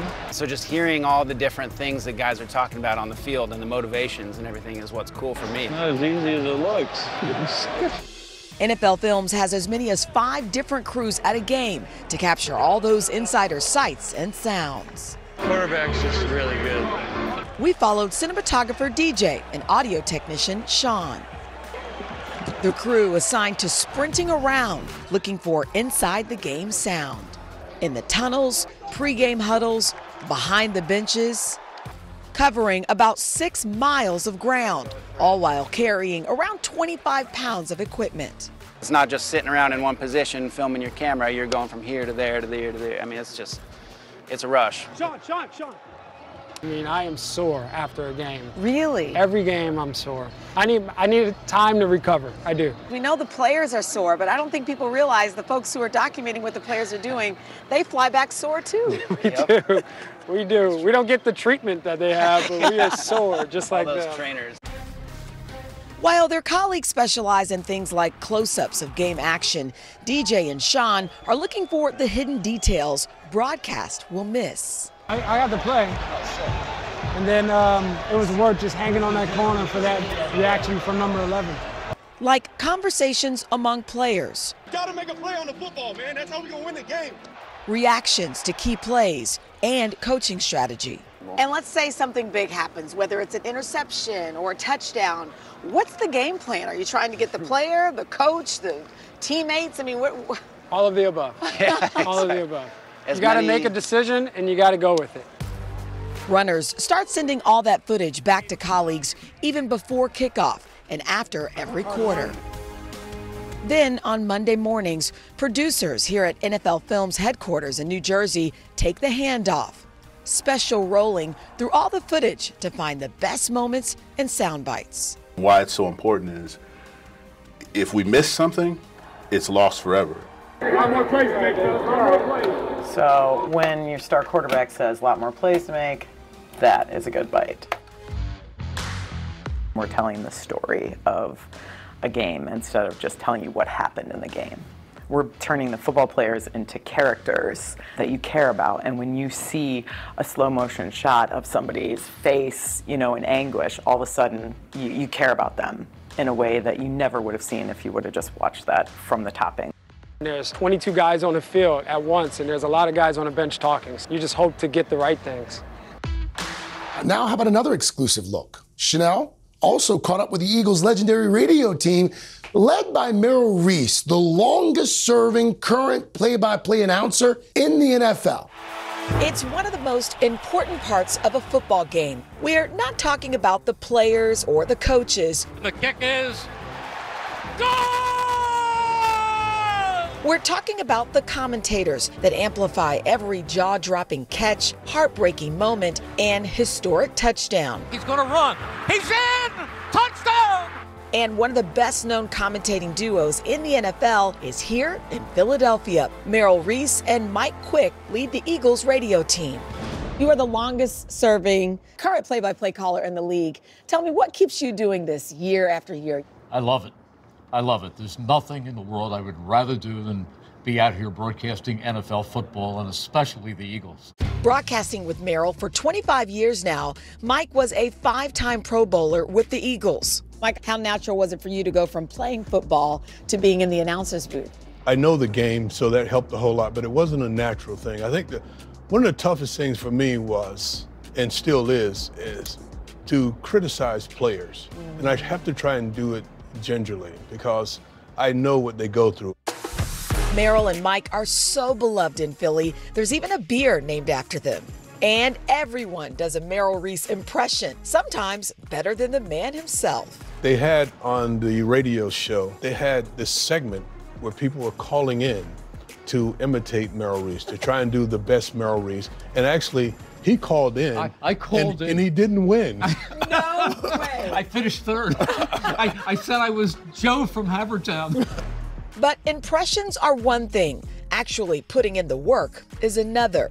I think they just think, oh, you guys could do this with your eyes closed. Well, it's a little bit different. I mean, there are hours and hours and hours of preparation. It's so chaotic in the booth, but we have to make sure that it's seamless. It comes out like two guys just sitting talking football. He steps up his head and falls forward. He fumbled He fumbles the football, and the Eagles have it. For some, Merrill's description of the game is more than just a broadcaster's flourish. It's how they visualize football altogether.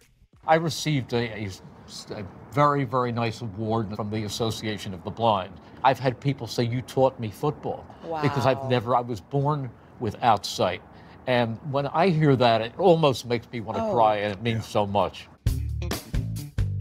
After hearing all about the broadcast, I had to get a tour of the booth where it all happens. That's beautiful. Yeah. So what's the first thing you do when you come in? I look down on the field and I go 5, 10, 15, 20, 25, 30, 35, 40, 45 midfield, 45, 40, 35, 30, 25, 20, 15, 10, 5, touchdown, just to loosen up my lips. While in the booth, I got to meet Bill Werndell, Merrill's spotter, who makes sure he doesn't miss a thing happening down on the field. These pins represent who's in the game. If a play develops, say, a Hargrave forces a fumble on Aaron Jones, I'll go, this guy forced the fumble, this guy recovers the fumble, you cannot become a fan. You have to concentrate every down. Is that the key? Absolutely. And during the games, Philadelphia sports legend Howard Eskin adds in commentary from the sidelines. I'm their eyes on the field. Sometimes I can hear the coach talk to the officials, and the officials are getting reamed out sometimes, and I'm trying to find out what the problem is that the coach thinks that they screwed up. Before wrapping up my visit with the Eagles radio team, I did have one request for Merrill. So, you know, it's everybody's dream to hear you say their name because you've got the voice. Okay. I'll never play football, but this might be the closest I'll ever How do you get. want me to say it? I had an idea. The crowd is on its feet. Now coming out of the tunnel, the MVP from Wichita, Kansas and Northwestern University, Chanel Jones.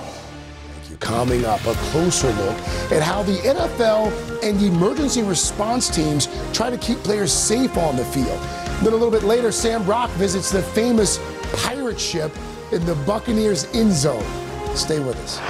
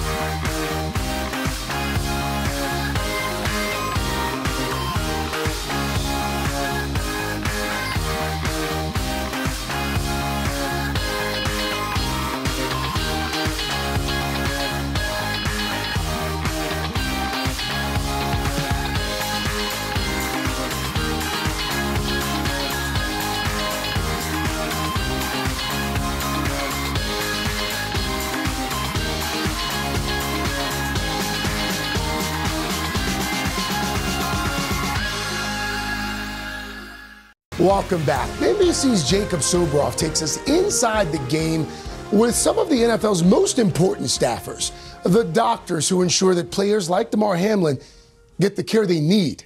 Take a look. NFL fans across the country were witness to the life-saving actions of the league's first responders earlier this month in Cincinnati. The ambulance is out there on the field, and they are intensely working on Damar Hamlin. When Damar Hamlin collapsed after a routine play and suffered cardiac arrest. It was immediate recognition that this was a serious issue, not just your average player down. Immediate CPR and as soon as possible defibrillation. And that's what saved his life. Mahomes steps up, throws to the back, touchdown! Before this weekend's playoff game in Kansas City, I spoke with the league's top doctors who craft that emergency action plan, or EAP. They credit the local paramedics on call during each NFL game. There are people that do this every day, and that's one of the beautiful things about it. So it may happen at the stadium, but for these guys, it's on the streets. For these guys, it's in the emergency department, and so that's why they're so well trained to do that. Dr. Jim Ellis is the league's director of emergency preparedness. Part of that response is having first-class equipment stationed just yards from the playing field. This sounds like not only what you find in an ambulance, but what you would find in an emergency room. Yeah. Yep. That's the goal. Dr. Alan Sills is the chief medical officer of the NFL. He walked me through the communication that propels responders into action. And then they're also usually going to give a visual signal. Each stadium has a visual signal that's sort of an all call. And that means we need everybody. We want all the medical staff. We want the emergency response people. We want the emergency equipment to be brought out. That's the 911 on the field for the NFL. That's right. If you need ALS response to do a driving signal, that usually gets us out. We saw that for ourselves during the 60-minute meeting, where the various medical professionals assemble an hour before kickoff to go over the game plan for any on-field emergency or serious injury. Have a great, safe game. And while this team is prepared for the worst, they're more frequently tasked with attending to injuries like ligament tears and concussions. And to help with that diagnosis, there are replay monitors along the sidelines to review any potential alarming play or reaction. So these are video feeds from all the different cameras. All of those different camera feeds are being sent to our spotters booth upstairs. And so this is an ongoing conversation between the medical professionals on the field and then the spotters up there. Up there is the concussion spotter booth, where certified physical trainers with binoculars in hand watch every play. We push this button, we just say stop the game, stop the game, stop the game. Dozens of field cameras provide in-depth perspective to help with injury diagnosis. So this doesn't stay up for the course of the game? No. You put it up when you need to use it? That's correct. Any sign of head trauma, the players escorted into this pop-up tent for immediate evaluation. This becomes a medical exam space. When we come inside the tent, now we can really concentrate, focus, communicate with each other, and have a private moment to do a medical exam. Jeff Miller is a longtime top lieutenant of NFL Commissioner Roger Goodell. He's testified to Congress about the link between concussions and CTE. Miller oversees the league's health policies and rule changes to address safety concerns, even updating policy mid-season after head injuries to Dolphins QB Tua Tagovailoa. If we're smart, we listen to experts and say, what could we do better? As science evolves, as understanding of health evolves, we have to take action to make sure that we're doing the best thing we can by the players. Balancing the recreation of a sport with the reality of its often punishing nature. I think health and safety hasn't become just a little buzzword. I think it's become a way that the league has tried to attack what happens in this game. This is not a game that you're going to see everyone walk off the field healthy. It's physical, there's contact. So how do you best prepare and mitigate to make it as safe as possible? That was great. All those people, all those staff, keeping players safe. Jacob, thank you so much for that. Just ahead, Sam Brock visiting that very famous pirate ship in the Buccaneers end zone. We'll be right back.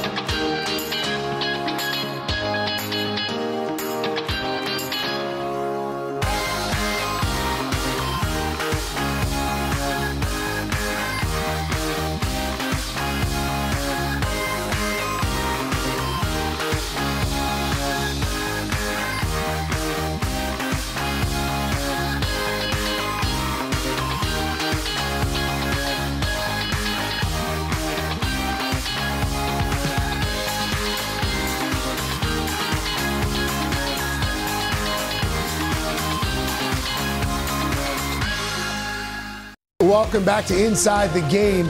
Raymond James Stadium is where the Tampa Bay Buccaneers play, and iconic is really the only way to describe that massive pirate ship that sits in one of the end zones.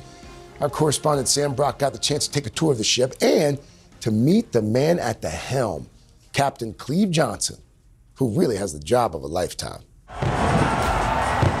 If you've ever been to a Buccaneers home game, it's a spectacle you can't miss. A 100-foot-long concrete vessel with masts nearly 80 feet high. A time-honored treasure that won't ever sail. Landlocked at the end zone of Raymond James Stadium. When you were conceiving the franchise, where did the ship factor into all of that? That ship is Tampa.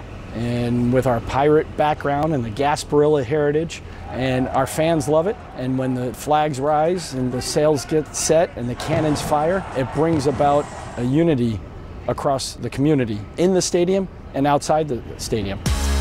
The captain at the helm, Cleve Johnson. Captain Cleve, as he's known, has manned the ship for every Bucks game for the last 25 years. He's never once missed a game. When you consider just like how cool it is to do this job. Oh, without a doubt. You can believe how many times a game somebody asks me, how do I get your job? Captain Cleve's favorite part of the job? Firing the cannons, naturally. For the Bucks team introductions, the shot across the bow, a warning shot when the Bucks get into the red zone. And the big celebration, one shot for every point scored. For the 99.9% of fans that will never be inside of that ship, can you just describe the enormity of it? What does it feel like to stand in there and fire cannons? Well, it's a lot of responsibility. We can't fire the cannons unless we actually score. We're looking downfield to make sure that there's not a flag on the field or that he actually scored, because if you look down at the other end zone, it could look like he got, crossed the goal line, but he could be close. So we're always waiting, and that's the pressure. Once a cannon shot goes off, it goes off. This is a precision profession. Yes. 4 different cannons shoot smoke that comes from liquid CO2 being shot out. 2 concussion cannons, the ones that make a boom, run on propane and oxygen, ignited by a spark plug. Usually, the materials last half a season. When the Bucks do score, the cannon fire echoes throughout the stadium. And if they're not ready for it, that thunderous boom can cause fans to jump. Also, quarterbacks like Cam Newton. During his first visit to Raymond James Stadium in 2013. What is the reaction of the crowd when those cannons explode? Well, if it's their first game, they jump. But for the most part, they're begging for it. If they see a touchdown, fire the cannons, they want us to fire the cannons. Captain Cleve showed me around the ship. A dangerous call, maybe. He even let me set off the cannons. Part 1, they just scored a touchdown.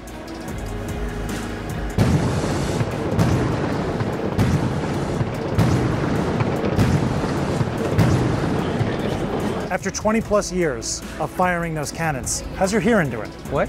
Oh, sorry. Exactly. Just kidding. I know it's coming. So the ear that I have towards the cannon, I usually hold my ear. But yeah, if you're up there, it will rock your world if you're not ready for it. Thank you, Sam. That's it for us. Make sure to watch Super Bowl 57 this Sunday at 6:30, whether you're rooting for the Eagles, whether you're rooting for the Chiefs. I hope you have a fantastic Super Bowl Sunday with friends and family. Thank you so much for tuning in. I'm Craig Melvin. We'll see you next time on Today All Day.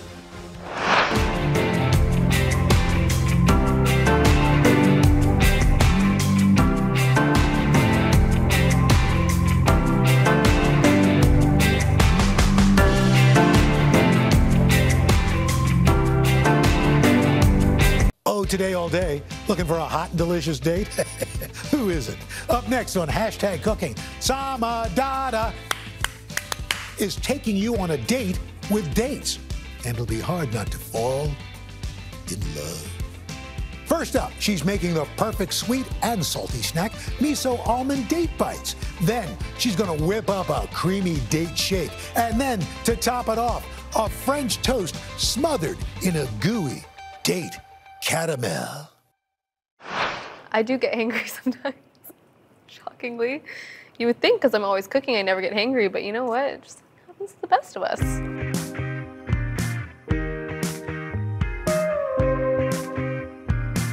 I have been dating for a long time, and no, it's not what you're thinking. I have been eating dates for a long time. I grew up around them, especially during Ramadan when we would eat them to break our fast. And since then, I've been absolutely hooked, and I #cannot stop dating. I want you to be just as obsessed with dating as I am, so I'm gonna show you 3 of my favorite recipes. First up, we've got my miso almond date bites, which are salty and sweet. Then I'm gonna show you how to make my super simple vegan date shake. And finally, we're gonna make my favorite French toast with an almond butter date caramel. When you're shopping for dates, let me tell you something important. Make sure you're looking for the medjool variety. These are a lot sweeter and chewier than their other counterparts, which tend to be a bit drier and not as great to bake with, or cook with, or eat as a snack. I like to eat these plain as well, which is why I look for a nice, delicious, chewy, sweet medjool date, because you want something that's a nice, sweet snack, but you don't want anything that's dry. These miso almond crunch bites have everything going for them. They've got some umami from the miso, some crunch from the almonds. They're the perfect snack to keep in the fridge for when you want something a little sweet, but you still want to eat something wholesome. I'm putting in a solid amount because I love a date. These are gonna act as a really nice base, a really sweet and chewy base. It's gonna allow these bites to stick together, and we're not gonna add any other sugar.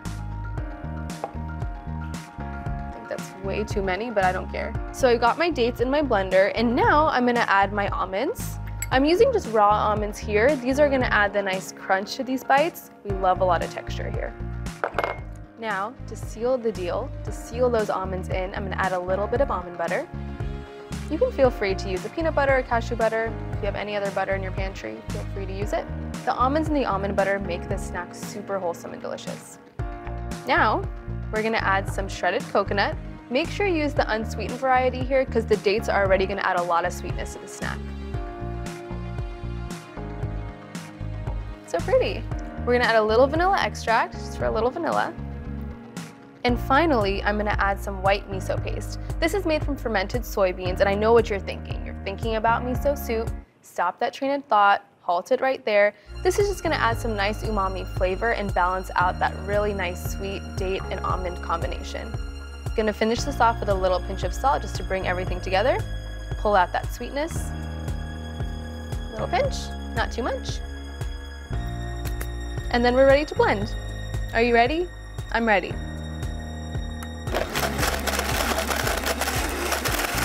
Feel free to scrape down the sides if you need to. I need to. Just to get everything nicely incorporated.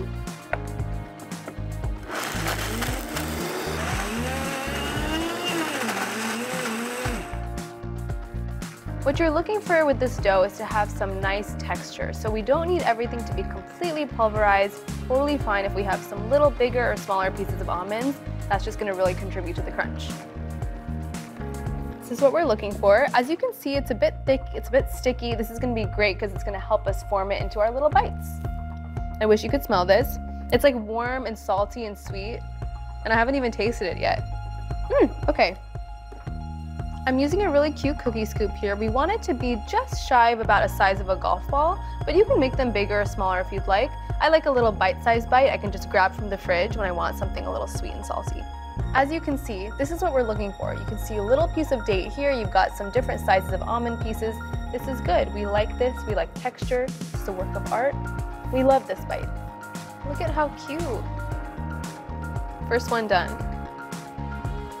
My biggest struggle with no-bake recipes like this one is that it really is a challenge to get everything to the parchment paper before I eat it all. But I'm doing okay so far. I did sneak a little bite though. Don't tell anyone.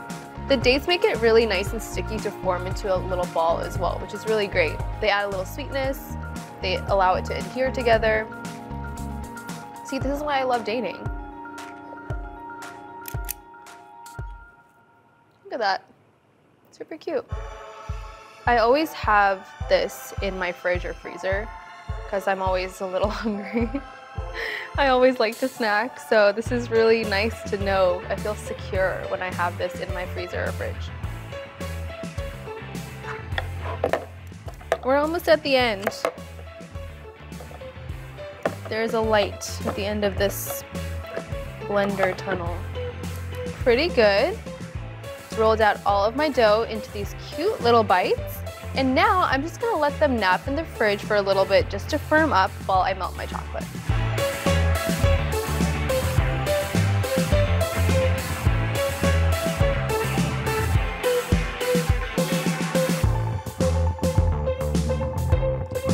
Look at that. My little date bites have woken up from their nap in the fridge, and I think it's time to add some chocolate.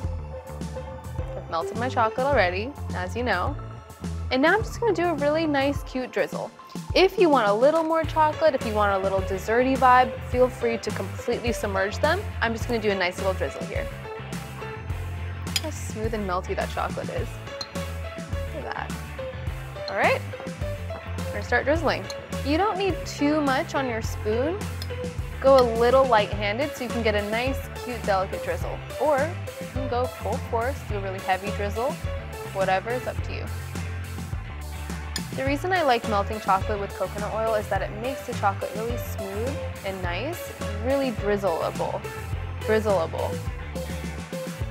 I just make up words, honestly, at this point. Got my own dictionary, drizzleable. Makes it easier to drizzle.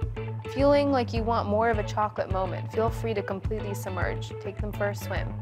I will not judge you. In fact, I'll support you all the way. If you're getting fancy, you can even do a little crisscross action like this. I mean, come on. Picasso called. He wants his date balls back. All right, last one. They look so cute. And now I have one final little step. Just gonna add a little flaky sea salt on top. It's gonna bring out that chocolate. It's gonna balance out the sweetness. I love using flaky sea salt over my entire life. You ready?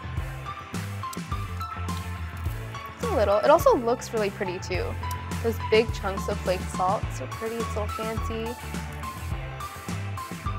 These bites are gonna take another little nap in the fridge for about 30 minutes. I want this chocolate to firm up and then they'll be ready to eat.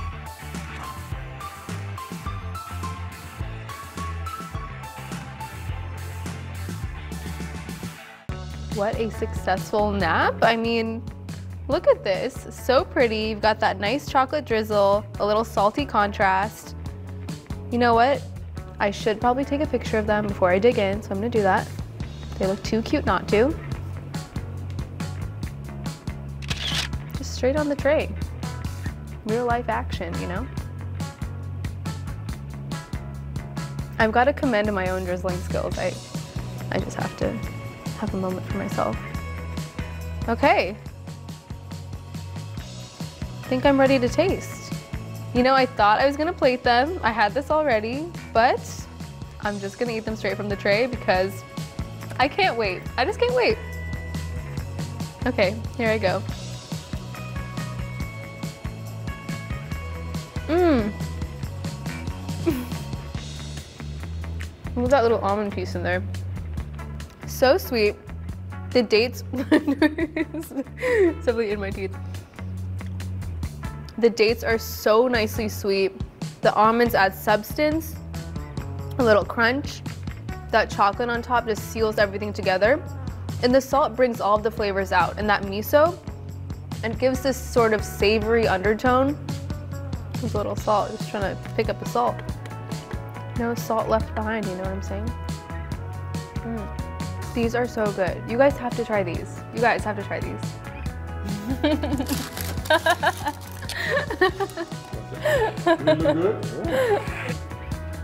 Little crunch. It's the best tasting protein. Yeah? Yeah, it is.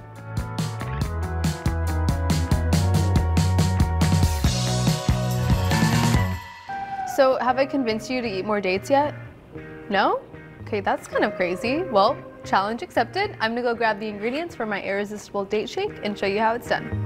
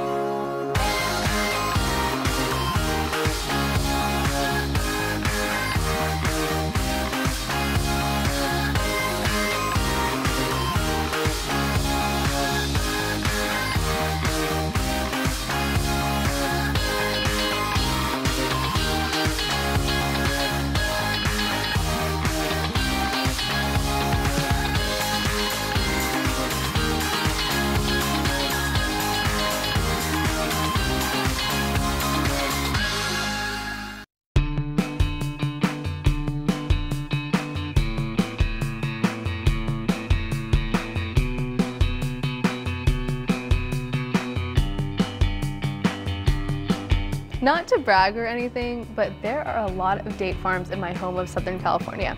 And with the date farms comes date shakes. I wanted to make a super creamy and delicious date shake, but without any of the dairy. But shh, don't tell anyone. They'll never know. Okay, I've got to preface this recipe by telling you something. It is so easy to make, you'll never believe it. I'm just gonna add all of my ingredients into my blender and it does all the work for me. I've got my dates here. They're pitted. Don't leave any pits in there. That may not end well for you. Adding them straight into my blender. To make that super creamy milkshake vibe, I am using frozen bananas. This is a great way to rescue any of your ripe or nearly perished bananas that have just kind of been sitting on your counter for a while. Freeze them, make banana bread with them, make this date shake, super versatile. Also, when you're freezing your bananas, make sure to just cut them up into cute little slices like this. It'll make it a lot easier to blend. I like the nice little ice cream vibe that these bananas will give this date shake. Super good and flavorful. And the bananas add even more natural sweetness. In we go. A couple more things I'm adding. Some vanilla extract. And because I really want to feel hugged by this date shake, I'm going to add cinnamon because we all know cinnamon is like a hug in spice form. You know? Do you agree with me? I agree with me.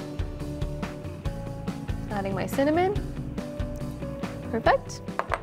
Now to blend everything together, I'm going to use some unsweetened almond milk. You can totally use another non-dairy milk option. An oat milk or a coconut would be really nice here as well.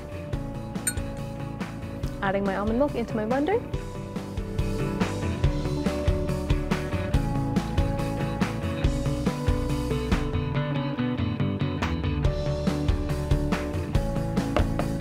Beautiful. Now all we do is blend. Wasn't that so easy? Kind of crazy. I shouldn't have, but I did. Here we go.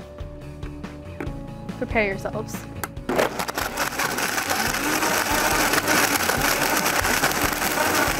I'm really excited. I think we're done. Now all I'm gonna do, pour it into my glass and enjoy. Okay.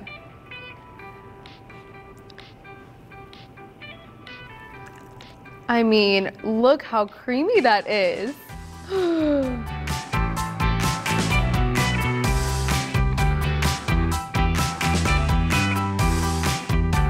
That was it. That was our recipe. I need to send a picture to my parents. They're still in Southern California. They'll be really jealous. Okay.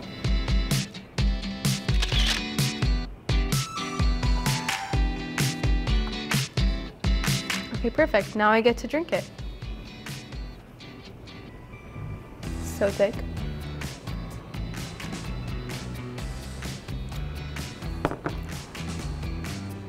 It's too good.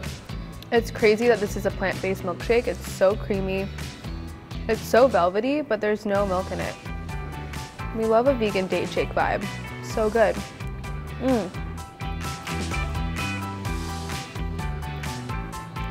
Cute. This is so good. I could eat this forever. Eat it, drink it. I could drink it forever.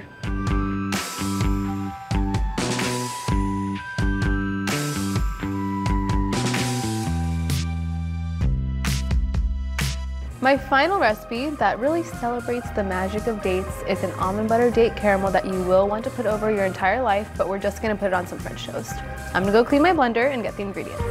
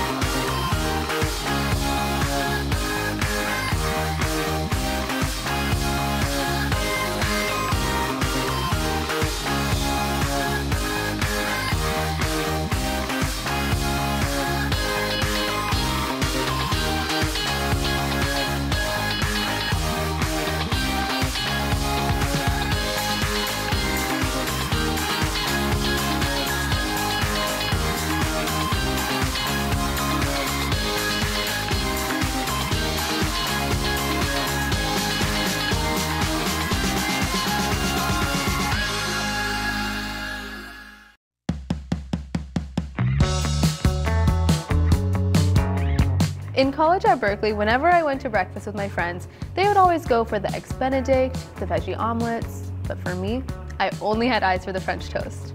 There was a restaurant pretty close to campus called La Note that had one of the best French toasts I've ever had.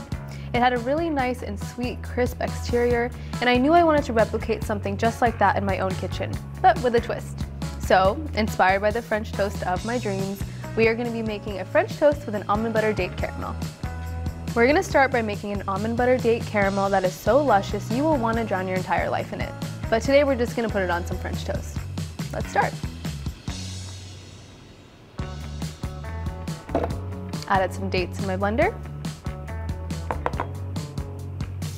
We're going to add a little bit of almond butter.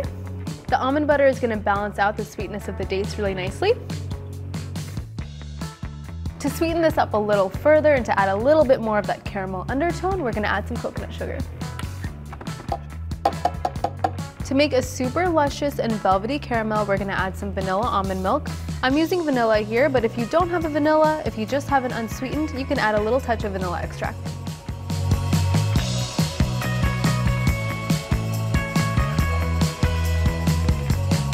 My blender is truly my kitchen BFF, so now all we're going to do is blend it right up.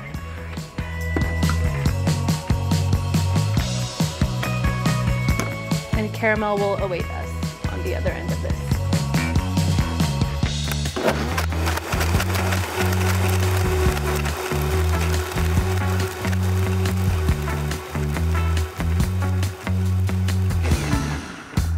Okay, I think we're looking good.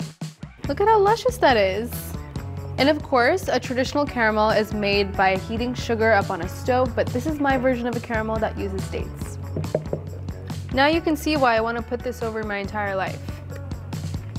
Our almond butter date caramel is ready. All it needs now is some French toast, so I'm gonna go grab the ingredients to make it.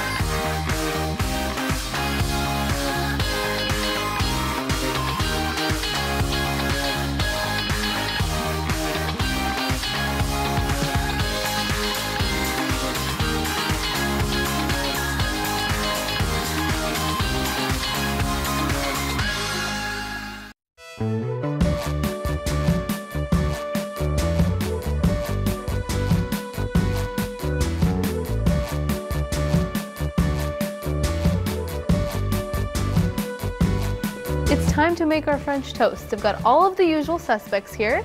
My eggs, my cinnamon, my vanilla extract, and I also have some milk. I'm using almond milk here, but you can use your favorite. Gonna crack 2 of my eggs into my beautiful little pie dish here. Cute.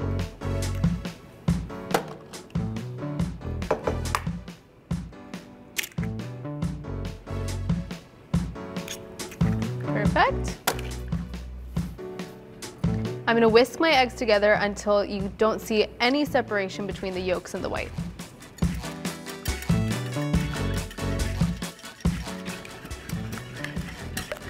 Really putting my entire body into this.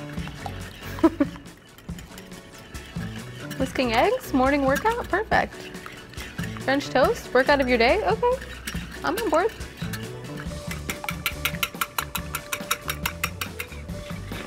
Okay. This looks nice and smooth. Now I'm gonna add some of my almond milk.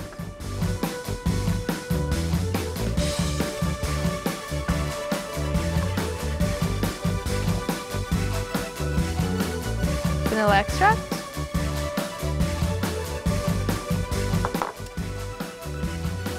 Vanilla extract for me is a must when I'm making French toast. I just love that little extra sweetness, that little essence, really brings it to life. Little pinch of cinnamon now. We want this to be super smooth, super uniform. It's gonna be a nice little bath for our slices of bread.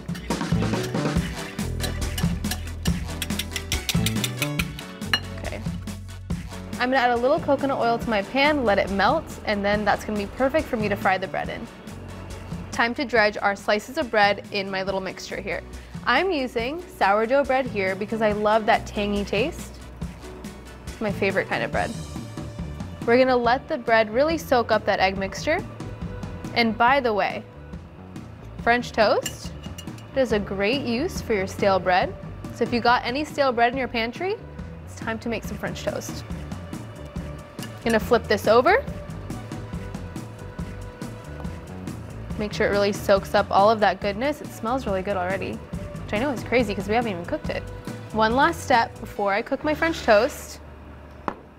I'm gonna add a little sprinkle of coconut sugar on both sides because I want that really sweet crispness on the exterior.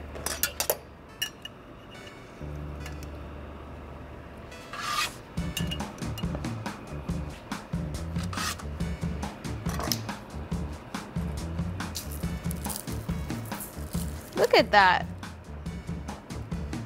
It's gonna get some nice color as well. Now we're going straight to my pan.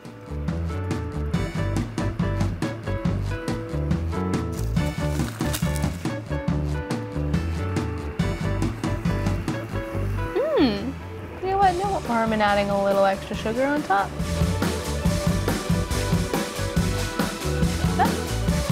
So we want to cook these until they're nice and cooked through, golden brown on both sides, about 3 to 5 minutes per side. This is a great brunch recipe, a great breakfast recipe, and honestly a great dinner recipe too. Like, who are we kidding? We can have French toast for dinner. There are no rules. I like pan frying these in coconut oil as well because I think it plays really nicely with that coconut sugar. All right, we are going to flip.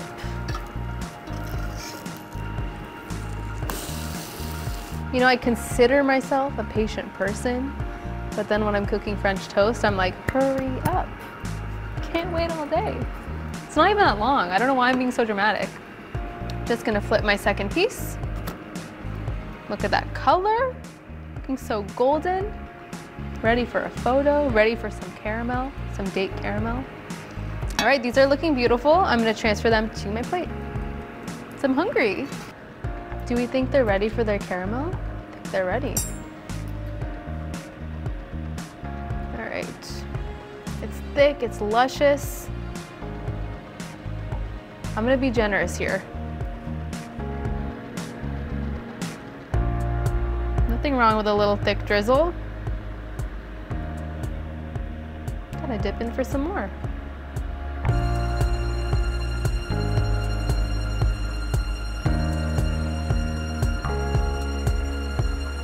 I really just went for it.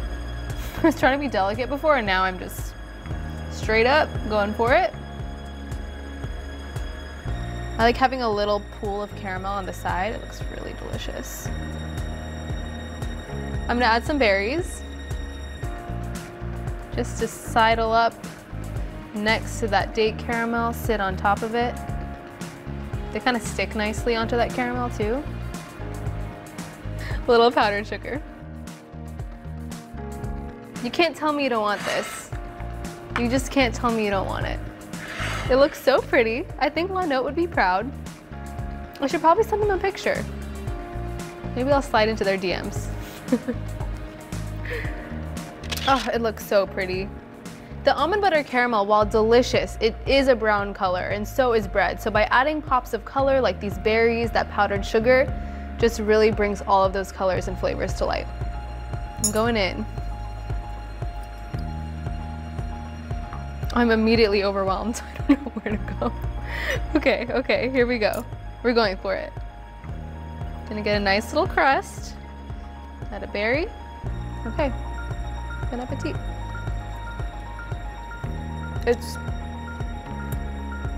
I need a minute. That date caramel is like the best sub for a maple syrup. It's so much more flavorful, more complex. Those dates and the coconut sugar create this really nice marriage of sweetness. I love using sourdough here too because it's sour, it's kind of tart.